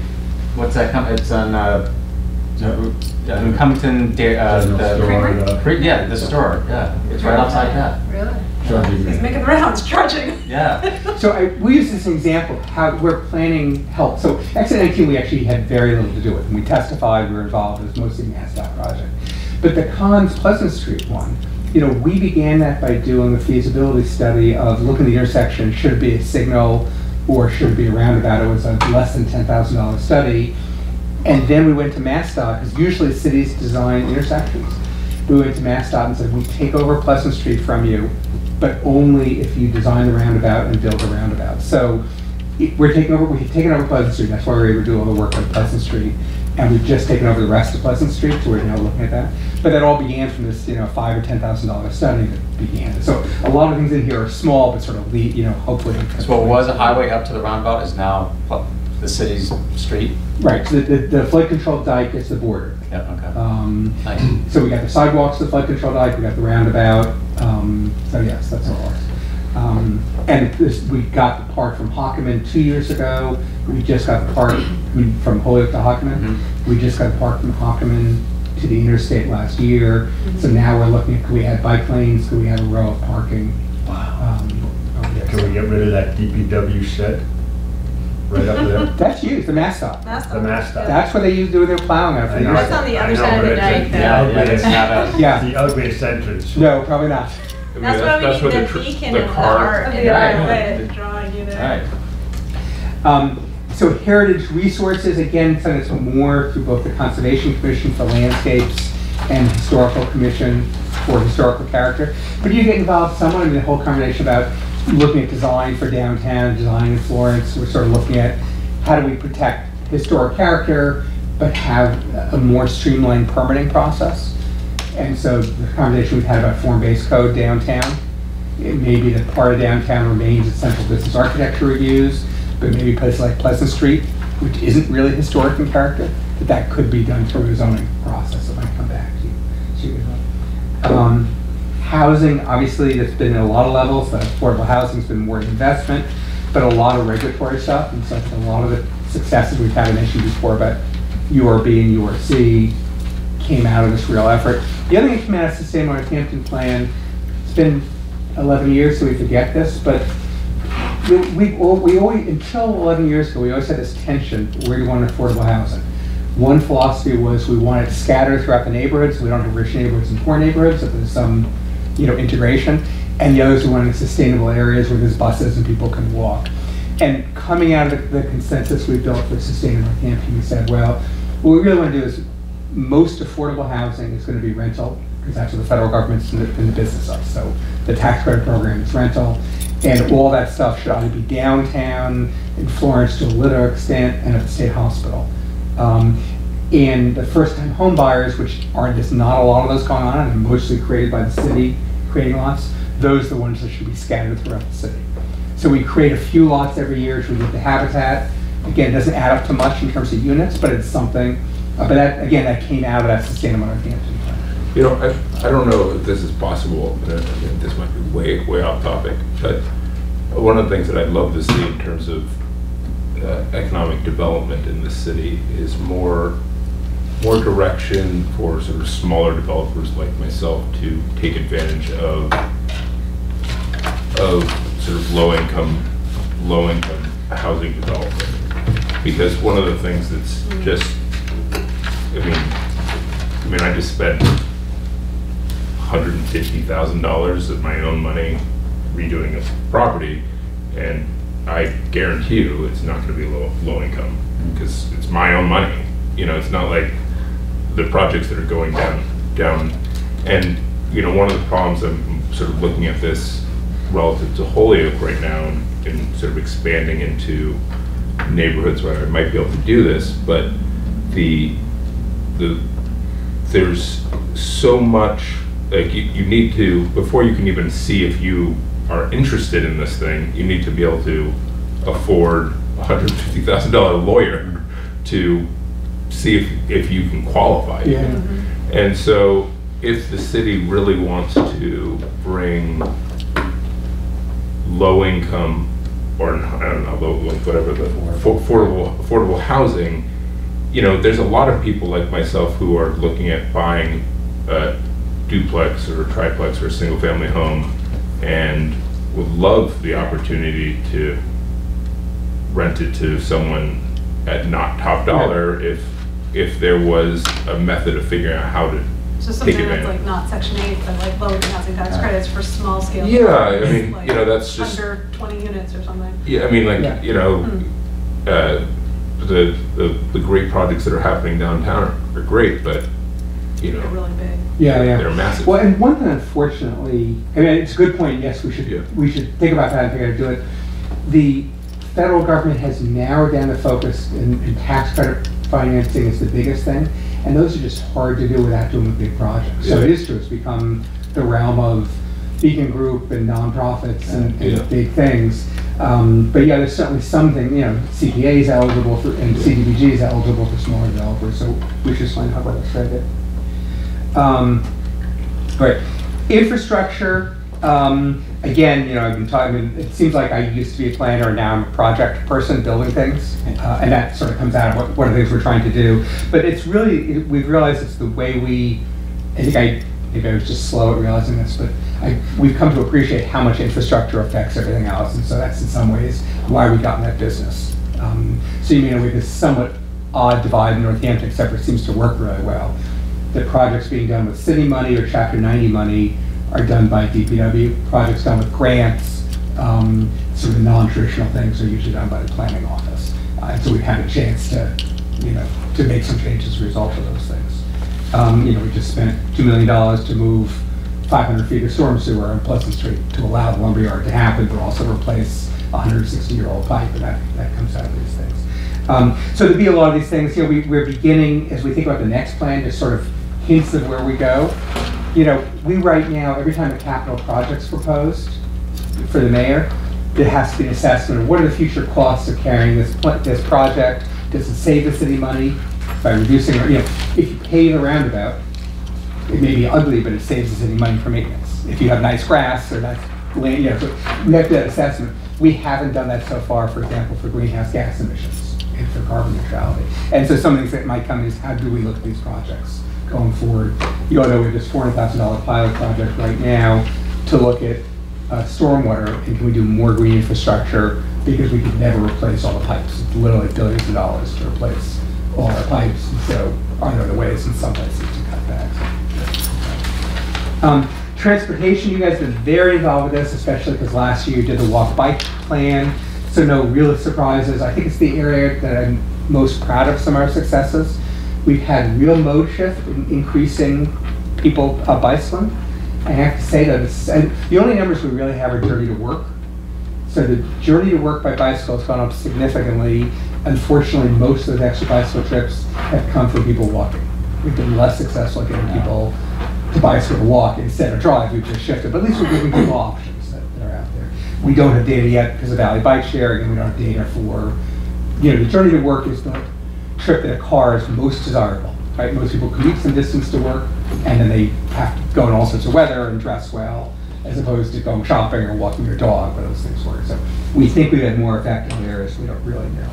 But we certainly, I have to say, for a city of 30,000 people in a region of about 750,000, we get far more than our fair share. Don't tell me this, but we get far more than our fair share of federal and state dollars. So we're doing a good job, at least in that sense.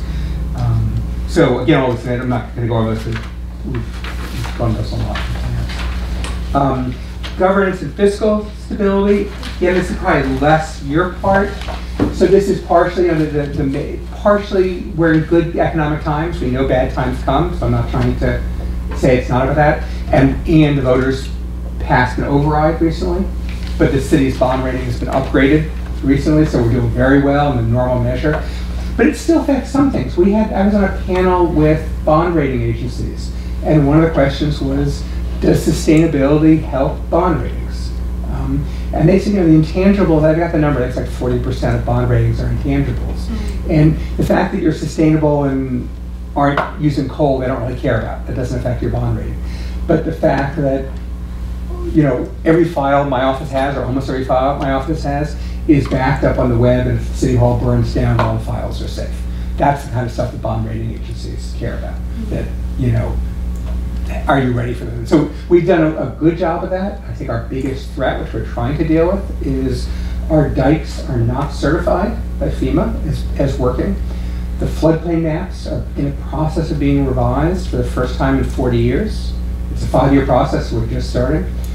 But if we don't get the flood control dikes certified, then they're not going to count for floodplain maps. And that means the floodplain will be right at the bottom of this hill. Which would make people's insurance rates go through the roof, and no one's ever going to build a new building on Pleasant Street if that happens. So that becomes a big thing we have to deal with. But at least, we have a few years and we're beginning to plan for it. So it's that kind of thing we're trying to focus on long term. The city's stormwater utility has made up for, they basically had deferred maintenance going back to Prop 2.5 for the dikes and the stormwater system. So we have huge amount of deferred maintenance, but for the first time, we're catching up, however slowly. That sort of comes out of these things. You can guess from a climate change standpoint, stormwater is our biggest thing. So we're very aware of those things. Education, again, this is more school department than planning. It doesn't have that much to do with this area. But we're just trying to have those conversations going. We've done some things, the library is interested in what happens when the storm comes, what's the role of the library, because they know everybody. So there's still some integrated education system. Social equity, I think this is something that Northampton's never doing as much as we'd like, but probably more than most cities. Certainly this has to do with affordable housing. We've had some success, although not nearly as much as I'd like, at getting underrepresented populations on our boards. We've done some focus groups, and we've been successful at getting underrepresented populations on that. So we had a bunch of focus groups during the transportation plan, for example, and during our recent health plan, less so on other boards. But again, those things are interrelated. So we now, every time we buy open space or recreation areas, one of the assessments we do is who's being served and who isn't being served. So River Run's right next to some conservation area, but they really couldn't get there. And so we're trying to buy community gardens right next to River Run to make them West Side. So we're trying to we will be getting the sidewalks as part of it. Can I back up a second? Just one question. Is it true that Northampton residents are less than half the students in the school?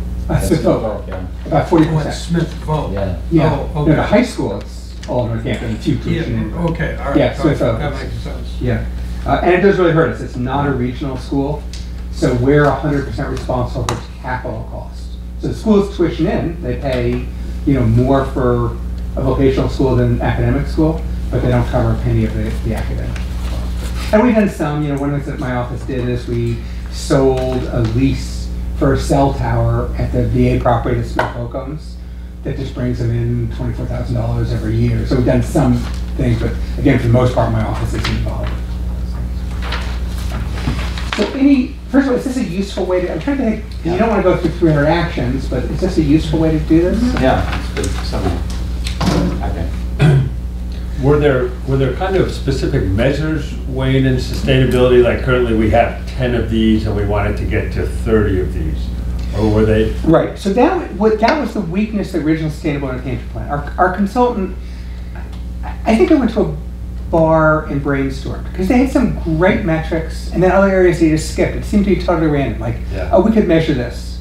So we could, and for the most part they're not. And so that's why we did STAR, because STAR became our metrics. So STAR was everything about what percentage of people live within walking distance of urban areas, what's our walk score, what's this AARP livability index, and so it used a lot of those things, and we could go over that sometime if you want the STAR, but it's much more detailed.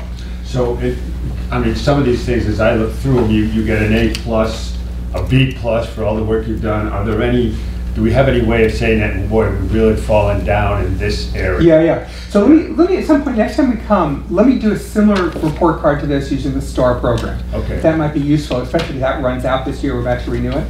But I would say, just a quick sense of STAR, the area we had the lowest score was social equity, which we hung our heads down, and it turned out, we started getting calls from other communities around the country who said, yeah, but we're even lower. Yeah.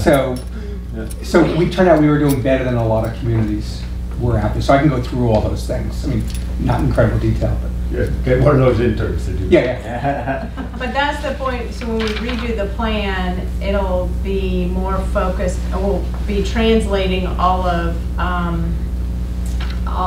the goals into that matrix of STAR, so it'll be easier to assess, or it'll be easier to see what the assessment is and how we're doing. And one of the products of this resiliency plan is the so-called community dashboard. So the issue is, if we have 300 measures, my eyes glaze over, much less the public. So we're going to try to do a couple pages of basically infographics online, it's a dashboard to try to tell some of that story. They haven't started it yet, so I don't know what it's going to look like. But yeah, we're trying to bring that stuff more alive.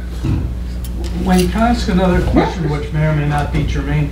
The single most valuable, largest, conspicuous property in the city that's underused is next to the transfer station, the state property. What's the status of that? Can that ever? So it has two challenges, One is half of it's wetlands, so it's not nearly as valuable as it looks, and it has hazardous waste. So they offered it to Mayor Higgins a few years ago, so we'll give it to you if you take over the liability. Didn't go anywhere. David Narkowitz came in and he said, this is unquantified. We can't give you a blank check. We have no idea what the cost was. So that went on hold. MassDOT has finally started the process of cleaning it up. So once it's cleaned up, it's going to go back on, it's going to be available.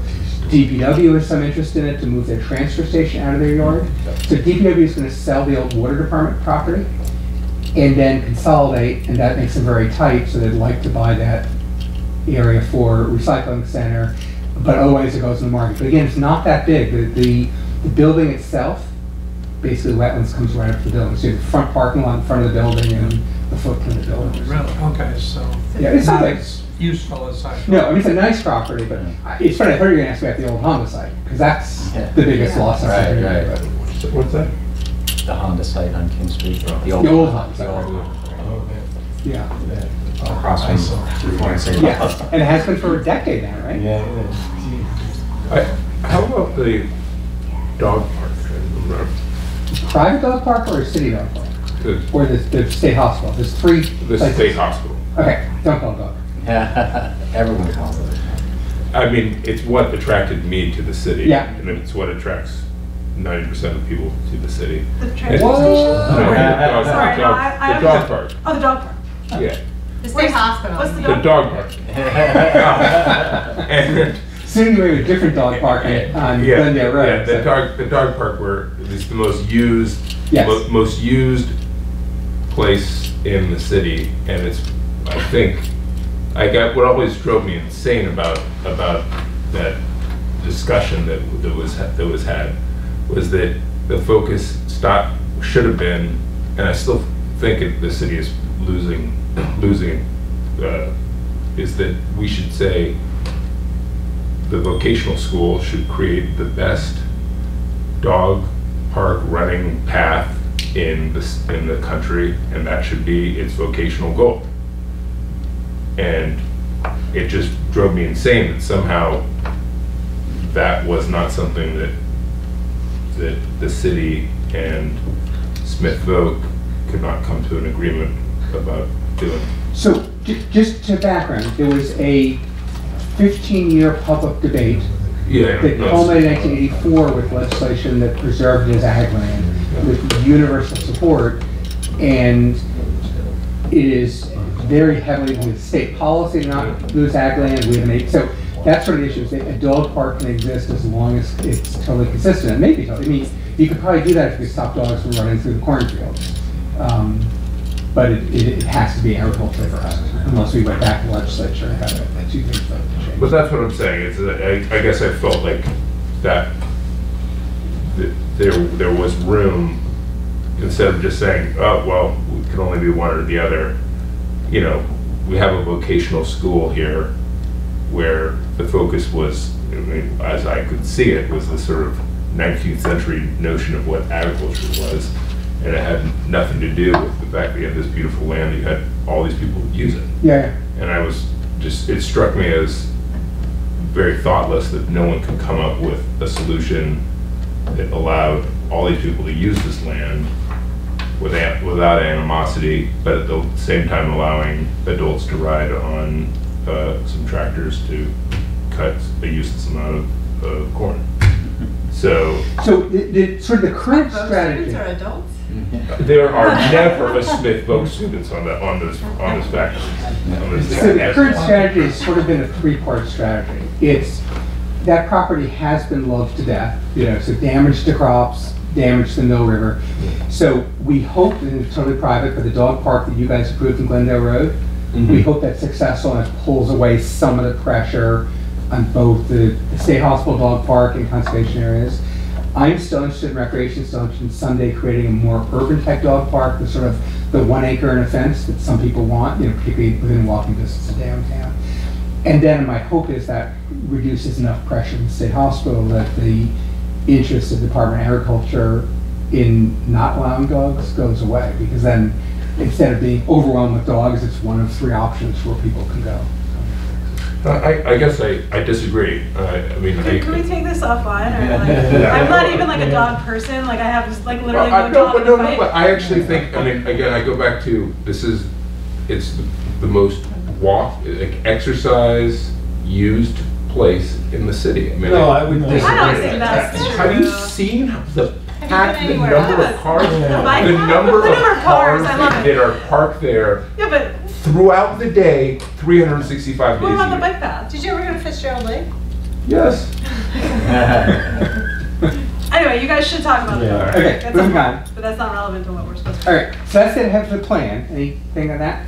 So, so the other two so I'm not going to go through all this, I promise. But so you know, we as our consultant, you know, they held 2 public forums and 2 focus groups. We've taken this through city staff. We've taken this before Energy and Sustainability Commission, and we're taking it to you. So we've asked them sort of, for them to brainstorm. We want, just like any other plan, we want things at different levels. So we want clear goals that would last for the next, you know, decades.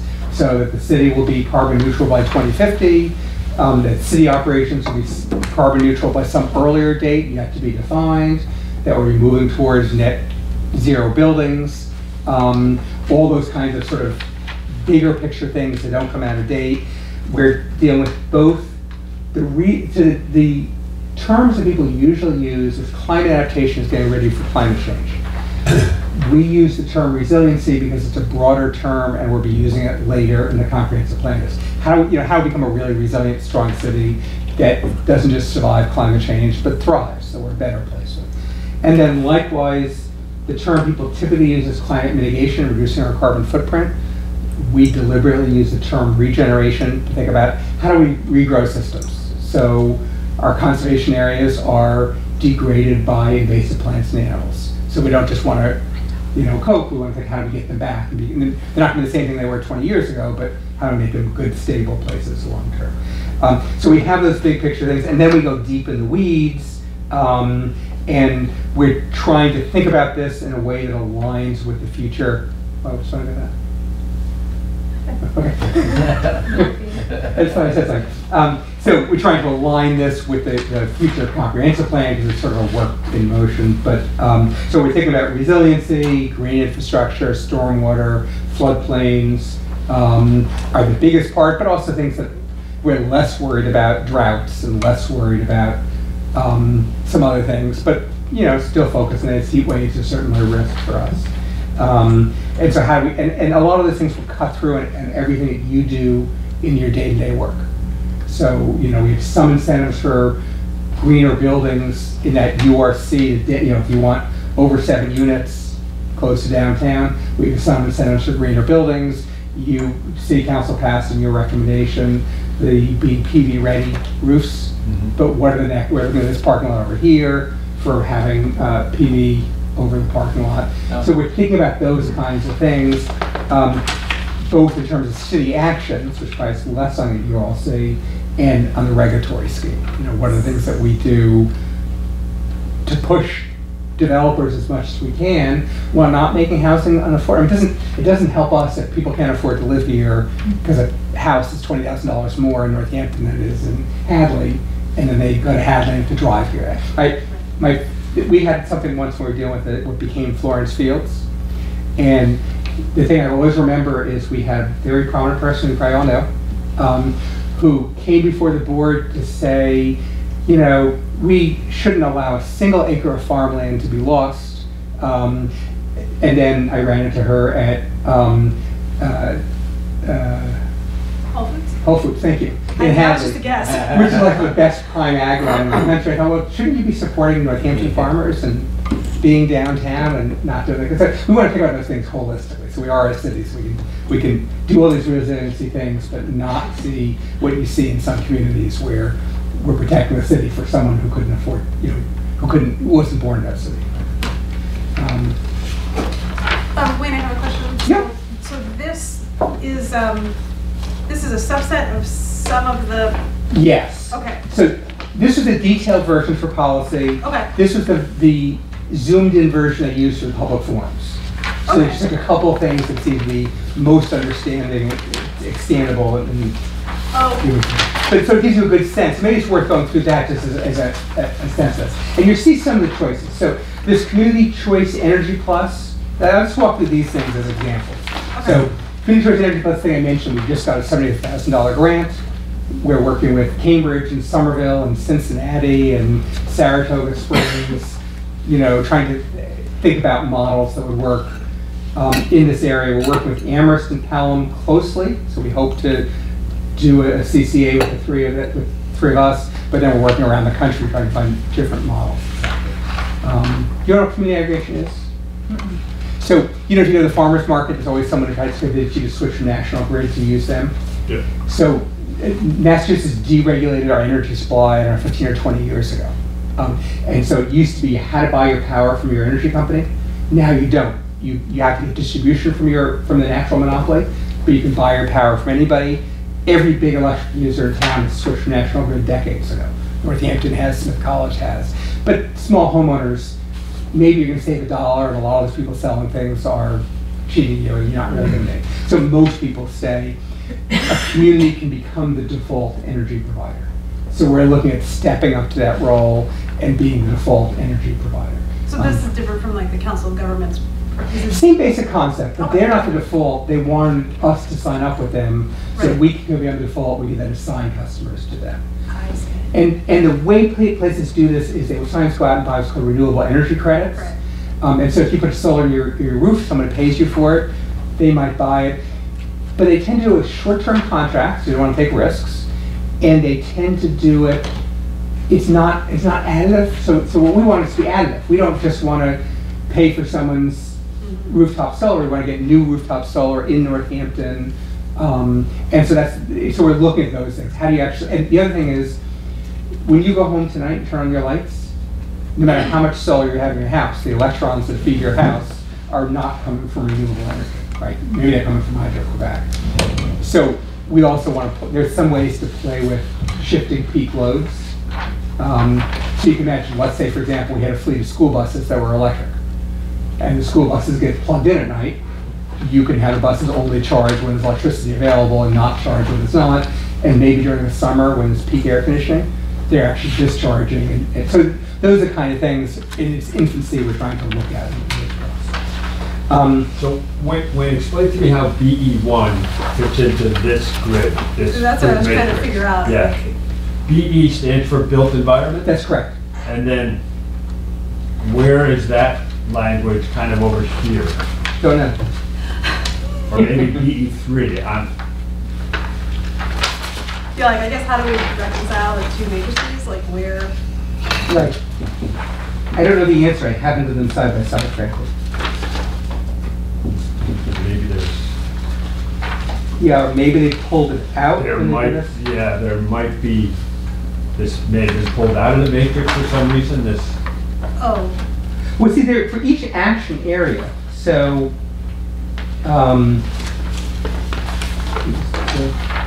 Sorry, I should see what I had.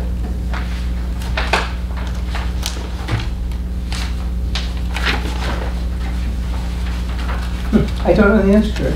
Okay. Sorry. All right. All right, I'm gonna keep going. Next time. Yeah, keep going. All right, so energy disclosure, this is an area that's gonna be a big community debate. So there's a lot of places who say the market's not perfect. If I'm going to rent a house or rent an apartment, I don't know what my future energy bills will be. And so you guess, if you own a house, you can do a lot of energy efficiency and it's going to pay off in cheaper bills. You get the capital up front, but it's probably going to pay off. Some things pay off in a year, some things pay off in 20 years. You know, windows take 20 or 30 years to pay off, and weather stripping takes 6 months to pay off. But the problem is if you're a landlord and your tenant's paying the energy bill, there's very little financial incentive for the landlord to make those improvements. And the best way to make incentives for the landlord is to have a perfect information system, right? If we believe in capitalism, capitalism works when there's good information.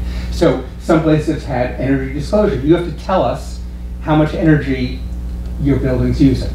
Maybe it's the time of sale, maybe it's the time of rental, and so buyers or users have that information, and they can use that information. And presumably, a building that's super insulated. You know, my current house uses literally a third as much gas as my old house does. You know, when I sell my house, you can guess I'm going to brag about that. Yeah. But if I sold my old house, I didn't say this house leaks like a sieve. You know, so how do you get that information out? It could be just big commercial things, it might not be. So that's energy disclosure. Some places. How do you get that from the landlords? I mean, I wouldn't even know I don't know how energy efficient my properties are. Yeah, so there's different ways to do it. In Indianapolis, we tried to do this for a while, didn't really work, at something called Rent Rocket, which was basically just a crowdsourcing data. Mm-hmm. So, Indianapolis is a college town, so students are switching every 8 months, so it's easier. And you basically just encourage students to file online. Obviously, you don't know who keeps the window open in the middle of winter with the heat going, but hopefully you get a big enough sample size. It's interesting because you could require, maybe you could require the use of things like Nest thermostats that are reporting that data. Absolutely, you could require. And then a landlord would have access to that data even though you're not the one paying the bill because it's separate. Right. You would own the thermostat system, so like those kinds of things would do real-time reporting. And the ones I've seen is the people who've done this for rentals have tended to be either crowdsourced for the use data or they're general. So we've tried, not very successfully, but we hired Miser to model buildings. Mm-hmm. As we said, we know how thick the walls are, we know some things about it. Yeah. Can we come up with some general information? The program, obviously, but the bigger city, Cambridge does this for bigger places, mm-hmm. And Cambridge, I don't know if they do a blower door test, but they could, if you're selling a 200,000 square foot building, you can hire someone for $10,000 to do that. It's obviously not going to happen for rental places out there. You could find out because you could know if it's heated by electrical or gas or oil, and the gas meters are public information, I'm assuming. It's not like water. No. Rental person can release it, but it's not being released. So let me go back actually. That community choice aggregation, we want to do this because we think we can do some really good things. But one very minor benefit, or maybe not so minor benefit, is as soon as we're in the business, the utility has to turn over the data to us. So we keep it confidential, we're not gonna give it out, but it helps us for targeting. So we did an effort, for example, we did look, because this is on the assessor's data, we looked at how people heat their homes. And one home said coal, my guess is that's probably out of date. But You never know. you never know. So My we neighbor looked, at home heats his coal. we looked at the homes that are heated with electricity, not heat pumps, which are great, but resistance heat, which is really expensive. And we were gonna target that area, can we make some big changes there? And then it turned out, this is the area by Ryan Road School, that was basically filled wetlands. And it turned out you couldn't actually insulate those buildings because they have a major mold problem. So they're safe buildings because they're so poorly insulated. But the logical thing of insulating them doesn't work when you live in the wetlands. Even if you use foam? This isn't my area, but that's what I was told. Yeah. Yeah, because the water's coming into the basement. So unless you solve the problem with the water coming in, you know. But you know, that kind of thing on steroids. How do you get to the next step? We can start doing better modeling for those things. You know, the benchmarking, the way this term is used is the next step. Cambridge does this, and maybe the only place that does it, they do it only for very large buildings. But Cambridge then says, this is only a transfer, and I think it's over 200,000 square feet. Again, I may be wrong with the number. If your building is underperforming, you have to bring it up to standards when you sell it. You know, if you ever lived in a septic system, that's the rules in Massachusetts. You sell your house, maybe it's substandard, but you have to fix the septic system when you sell it. It's sort of this, and a bank will make you take the buried oil tank out of the ground. That's what benchmarking is. Again, I can't imagine, this is not going to be in the residential sector. But it could be for, you know, if Meadowbrook sold, you know, a project of that scale, or, you know, something different could be out there.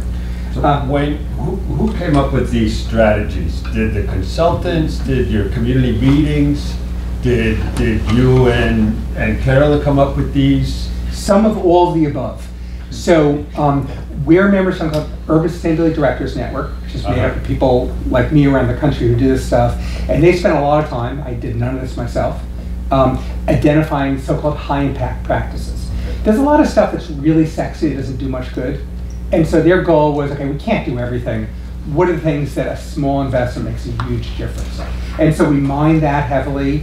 The consultants know what they're doing, and they came up with a lot of ideas.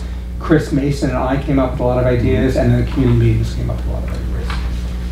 And then obviously now we're going out and crowdsourcing. You guys may come up with ideas and, you know, setting up the process. So, you know, BE3 could potentially apply to you, but, you know, right now you look at site plan projects, but you don't do it as a point system. You look at everything independently, and, you know, maybe there's sometimes time we should be looking at trade-offs, right? You're talking about waiving some tree requirements when it affects PV, right? So we have two really good things. Street trees are amazing, property trees are amazing, PV is amazing. We want to give developers a lot of choice in how they do things. So maybe there's a point system. Maybe we say, we're not telling you the minimum here, but you have to do some goodies. We have a little of this already in that URB and URC, you know, for projects over 7 units. Is there some other way to do this? And so we'd explore that. So that would come back to you. I'm going to race through some of these that are less involved with you, but provide education, maybe incentives. How can we get home improvements? So we did, this is Chris Mason's shop at Central Services, but we solarized Northampton and got to encourage, you know, PV on roofs. Right now he's working on Heat Smart, which is encouraging heat pumps. Can I ask a question or make a recommendation? So, because I'm glad you brought that up. So, when I went through this, one of the things that would be good to see in terms of the language that we use is acknowledging either both mixed-use environments and home ownership that is not a single-family home. So, like the Solarized Northampton program is not like, it doesn't work for me because I'm in a mixed-use condo building. But you know, I mean, we just permitted a new 3-unit condo development downtown that's, you know, going to be considered, I think it'll be considered commercial, right? Because it's a 3, like they would have to get commercial building permits and stuff. Yeah. Like, it's not, so we use language in here a lot, like, you know, homes and residents, without acknowledging that, you know, even BE2 is really important, but that's not necessarily just a landlord-tenant model. That could be a multi-owner, you know, multi-unit model that's different. And I just think, especially in terms of sustainability, the irony is that that's that already has a lower carbon footprint. If you have a 3-story condo building downtown with, you know, 1 car or no car households, than, you know, a place on Ryan Road that has solar panels on it. So if we could like shift the language to just be more inclusive of, you know, those kinds of that makes sense. things, that'd be awesome. Okay, see, I live in the old school town. We have 80 plus units old school on a. Is that big? Okay. Yeah. And you pay maybe more than $70,000 in electricity, believe me. And we're trying to figure out how can you act. We cannot work with individual units, right, but at least in the common areas. So that falls in what you're saying, because we are just trying to figure out, because it's just not sustainable. Yeah, it's yeah. like cost. Yeah, that's great. A lot of the, I mean, that's the thing when it comes to the incentives and the programs, they often, you know, you find that multi-unit residential or multi-unit mixed use is in this little kind of purgatory that just doesn't fit into a lot of these incentive programs. So that's, it would, yeah, if we could sort of move towards something that, you know, where incentives are more inclusive, like that, because yeah, it's a hard situation to be in, even with Mass Save. You know, a unit owner, you own or rent. Yeah. So you can't call Mass Save and say, come over and do an assessment. We call them, they do the common areas, but then the units themselves. Right. So it's kind of a. So that makes a lot of sense for the definition, and then at the bigger picture, so you know, in terms of actual solutions, that one of the things we have elsewhere in here is pushing more community solar. Yeah. So that the Park Hill Road project you guys permitted, they're going to have community solar. So the idea is basically to do what's called virtual net metering. Right. So the benefit of having your own PV is you make the meter run backwards when you do it, but can you buy power 3 miles away and still virtually do that? And so that's, we're trying to do some of those efforts that are out there. Some of that requires the state to change some of the rules. So heat pumps I talked about, we're trying to get, you know, because we want people to leave fossil fuels. Electricity, in theory, could be 100% renewable, even though it's not now. New buildings. So this is what you're going to see if we try to push the envelope for this. So the state has a building code, and in Massachusetts we're not allowed to have our own building code, and therefore we're not allowed to do anything in zoning which is covered by the state. But we are allowed to do things in zoning which are incentive based. So, you know, one of the things that Carol and I were talking about before is the 7 units and above that require a special permit. Maybe you say 7 units require only site plan approval if it's net zero. Those kinds of things we're allowed to do. So we can create a strong incentive base. You know, so one of the things we're going to ask you all and Carolyn is, what are the things that developers have the hardest time with in our regulatory structure? And are there ways we can give some relief from some of those things in return for some other things that we want? And obviously we don't want to give away things that we want to keep in there, but at least that's the kind of conversation we're going to go. One thing I often wonder about is with the big employers in town or any development of a big commercial building, there's a parking requirement. And are there some incentives that we can offer that if you have a plan in place for to subsidize your employees to use other kinds of transportation, and then you give them something else, you know, can they take off some here and there? I don't think we incentivize kind of. Well, we do right now. So if your project's over 25,000 square feet, you have to do an assessment. You don't have to follow it. Smith College is the most biggest success. When they built Ford Hall, they would have been required to build a new parking garage, a second parking garage, which would have cost them $10 million or something. And that was when they increased their staff parking fees from $10 to $100. They had to opt out, they did the bike lanes, they brought a zip card in Northampton. So that was a great success. That's one of only a few successes we have, but the cost of parking was so high that alone drove them to it. We haven't done it, which I think was what you're saying, in unrelated areas. Drop the parking and we give you credit for something not a street tree or something. Yeah. That's a question. I was just thinking about there's a distinction between old constructions and new constructions, like old buildings, like we live in old buildings, right? Is there any differentiation in terms of? Yeah, it's a huge difference because we're a slow-growing city. It's Las Vegas 30 years from now, half the buildings will be new, but here 30 years from now, 10% of the buildings will be new. So yeah, the rehab of existing buildings is probably more important to us in the long term. And the building code is getting stricter, so the building code requires the expansion to meet the building code. So there's no code that makes you clean up your house, but if you're expanding it, whatever you build has to meet the new code, and that's why the incentives become more important. So part of this community aggregation is, can we think about incentives? The Nest thermostats are a good example. You know, how do you get people to do that? One of the things we've really been pushing is, because PV is sort of sexy, and a lot of people want to do PV, and PV is great as opposed to using gas, but not generating the need in the first place is a lot better. So we do, you know, getting LED lights, getting heat pumps, getting more efficient buildings is a lot better than what the energy source itself is. So yeah, we're certainly looking at that piece. It's going to be hard because it's slow growing cities.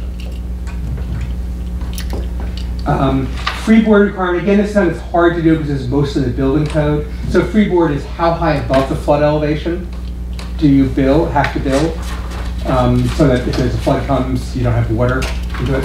And this, again, it's sort of going to be a big deal as we go through this 5-year process of changing our floodplain maps.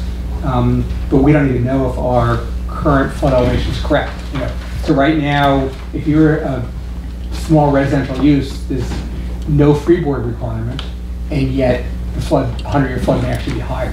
We think, without a lot of evidence, that the floodplain on the Mill River is probably higher than what's mapped, just based on a couple areas of floodings that exceeded the flood elevation. So there was an ice block by 221 Pine Street 20 or 30 years ago. Maine's Field has flooded beyond 100-year a couple of times. And you can guess, we're getting more rain with climate change.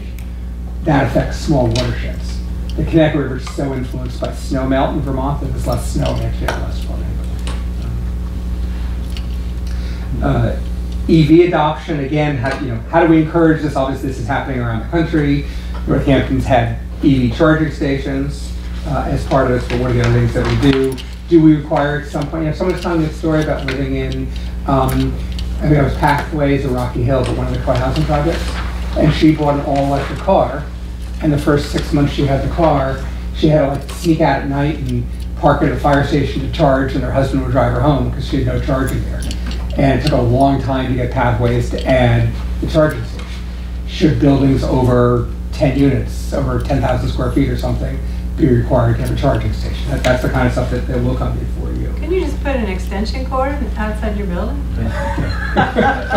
Charge it?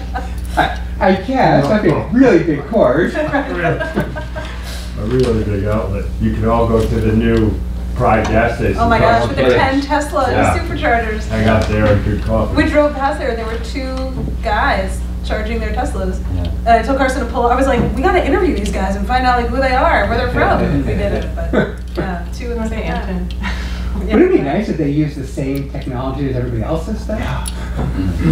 They use different technology. Yeah, Tesla is a different charging system than everybody else is using. So Tesla's supercharger is different. I don't know why they have so many. But that's the thing, why there are so many. Like every time we drive past, we're like, those 10 charging stations are never all going to be used at the same time. Well, and it's Tesla's investment because part of it. They must be subsidizing it to as much marketing as it is. Yeah, exactly. I don't understand why electric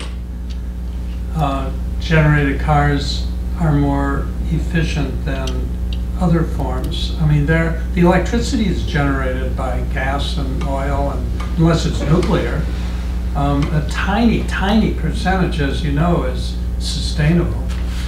So I think there's a couple answers. One is that the electric grid could, in theory, be 100%. So it's like 12 or 13% now, which is still better than fossil fuels. It's not that high. It is if you include large hydro, which a lot of people don't like. So Hydro-Quebec.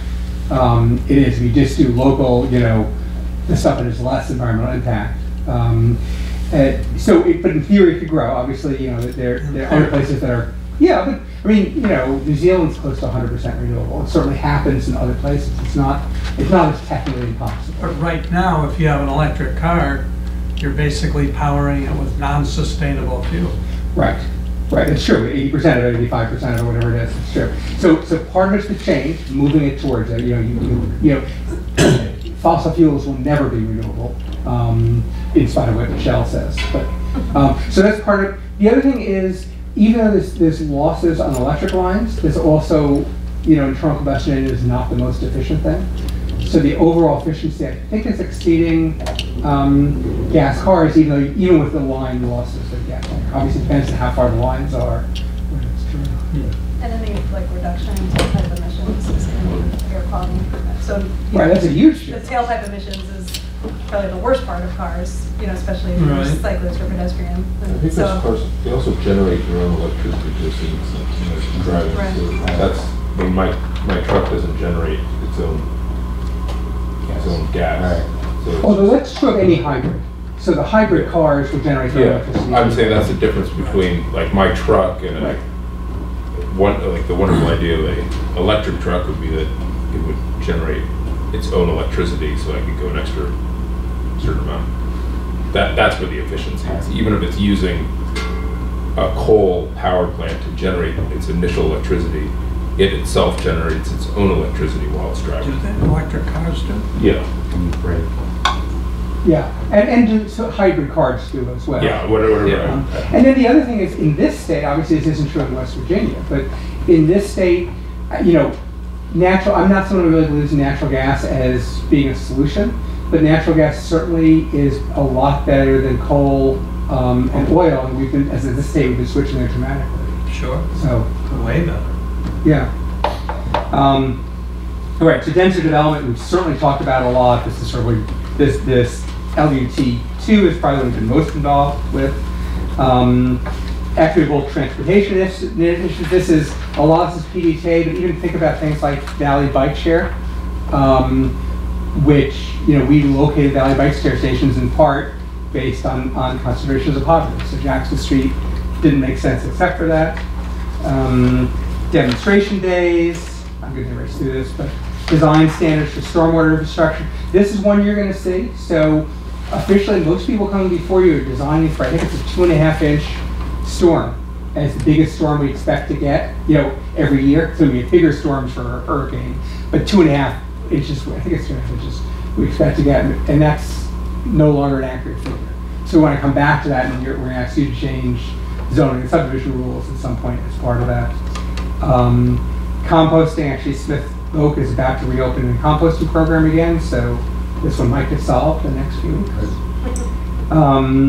Green restaurant stand, I don't know the certification, but again, how do we get, the same way LEED was most successful for hotels, where there's a branding, restaurants care about how people view them. So there's more incentive for the certifications. Green infrastructure, again, mostly stormwater, but also heat islands. Tree and forest vulnerability. I'm not involved with this, so I don't know how much the tree committee is working on this. Rich Parcellette and DPW went into this some already. Carolyn, who knows more about trees than I do, has been involved. Food system and farming resilience. We were sort of part of a plan done when we did Grow Food Northampton's project in Meadow Street. So how to come back and think about that. We had a grant from my office that supported a mobile market, sort of to test bringing healthy food in for low-income neighborhoods, both in Northampton and hill towns. Job training, dealing with invasive pests, which is something that my office spends a lot of time on. Resiliency partner network, strong neighborhoods, shelter assessments, evacuation. So, the reason our emergency shelters at Smith Oak is because you wouldn't want to have it at the senior center, which is the other good spot because it's in the floodplain. But Smith Oak is a long walk from anywhere if you don't have a car to get there, so trying to think about all those things. So really just more to think about these as sort of the kind of things that we'd love to get into ideas of. I'm done, the rest is up to you. So what's the next, what comes after this? So I get people's comments, I'm going to email it into our consultants. They're going to come back with a new version and start assembling the entire plan. They're supposed to get a draft plan to us in about a month. I need to get some data, so they may not be quite that fast, but then that plan will come back to you. But it's a work in progress. So, I'm planning to email them on Monday, so if you have ideas today or over this weekend, send them to me. Whatever I get by Monday, I'll send to them.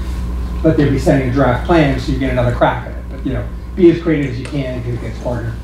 Do you mean in terms of these strategies, specific strategies, or in terms of the layout of the Not the layout. tools? No, but the strategies.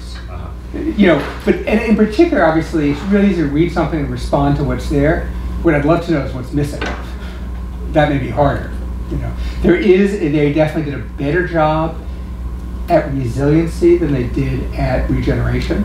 So I'm particularly linking what are they missing from regeneration, because not as much there as somebody. Yeah, I can say I was able to go to a couple of these community meetings and we looked at this and often our little groups had a little difficulty with those two terms, resiliency versus regeneration, and how it plays out in these kind of strategies. So it does take a little while to kind of figure So that you said out. regeneration is the mitigation part? Regeneration is mitigation part, right? How do we get healthier, right? So then I think with the sustainability plan, what happened is that when the final draft was done, it came to the planning board to be not approved, but approved, and then moved on to the city council. So in Massachusetts law, I think it's the only state in the country, plans have to be adopted by the planning board. They don't have to be adopted by anybody else. So we take everything before you, so it's important that you are comfortable with it. We always go to city council as well, because frankly, they have more money than you do. And so if they're not on board, it doesn't make sense. So we go to them as well. I have no money. What's that? I have no money. Oh, he has a money. So yes, we will go, but you're the ones who adopt it, and that has immediate legal effect. Remember, one of the criteria in both special permit and site plan approval is compliance with the comprehensive plan. It also, I mean, you know, times are flush now, but we're bringing in $3 or $4 million a year in either direct grants or highway grants. I guess more than that actually, doing highway grants. And these plans become an incredibly important part of it. So it has those ripples. Great. So we should email you. Sure. So we as a planning board, will we like schedule another like little working session when we have a slow permitting night to talk about this, or? Well, I think for this initial, I mean, we could do that. We could schedule another session when Wayne is not here and talk through it once the next draft is complete. I mean, it doesn't seem like we need to do, like now it seems like we can react to Wayne and send any comments that we have, and then once the next draft comes, maybe we can, before you come and present to us, we could have a little working session. Yeah. So that we're able to kind of collate all of our ideas and Because I'll be very honest, I probably won't go home and spend 2 hours looking at this. That's exactly what I'm going to do, actually. Yeah. That would Get this man off the board. 2 hours would get you like started.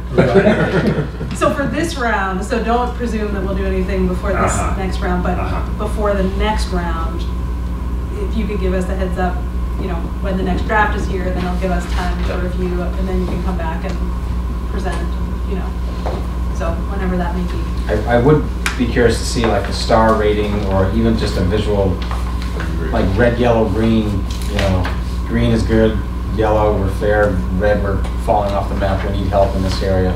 Something just to get a sense globally where the city should be focusing, it's where the shortcomings are. So that would be on the sustainability plan that's in place, and then how the resiliency regeneration plan impacts or addresses that. Right. So what they're doing is mainstreaming the resilience into the comprehensive plan. So it would be adopted as a separate plan, that would become an element of the plan, and then would come back. So, you know, I've now been saying this for 2 years, so I don't have to believe my dates. I keep thinking we're going to start on the plan, I think it's come up. So we're about to start, the walk bike came in, then this, now the lead for cities certification. But when that's done, we're starting the plan. That's the next big project that I need to do. Perfect. Thank you. Thank you. Thank you, Wayne. Great. Thanks, Wayne. We have minutes to approve? I move to approve the minutes. Second? All those in favor? Yeah. Anyone opposed? Did you read the minutes for? I did. Okay, right here.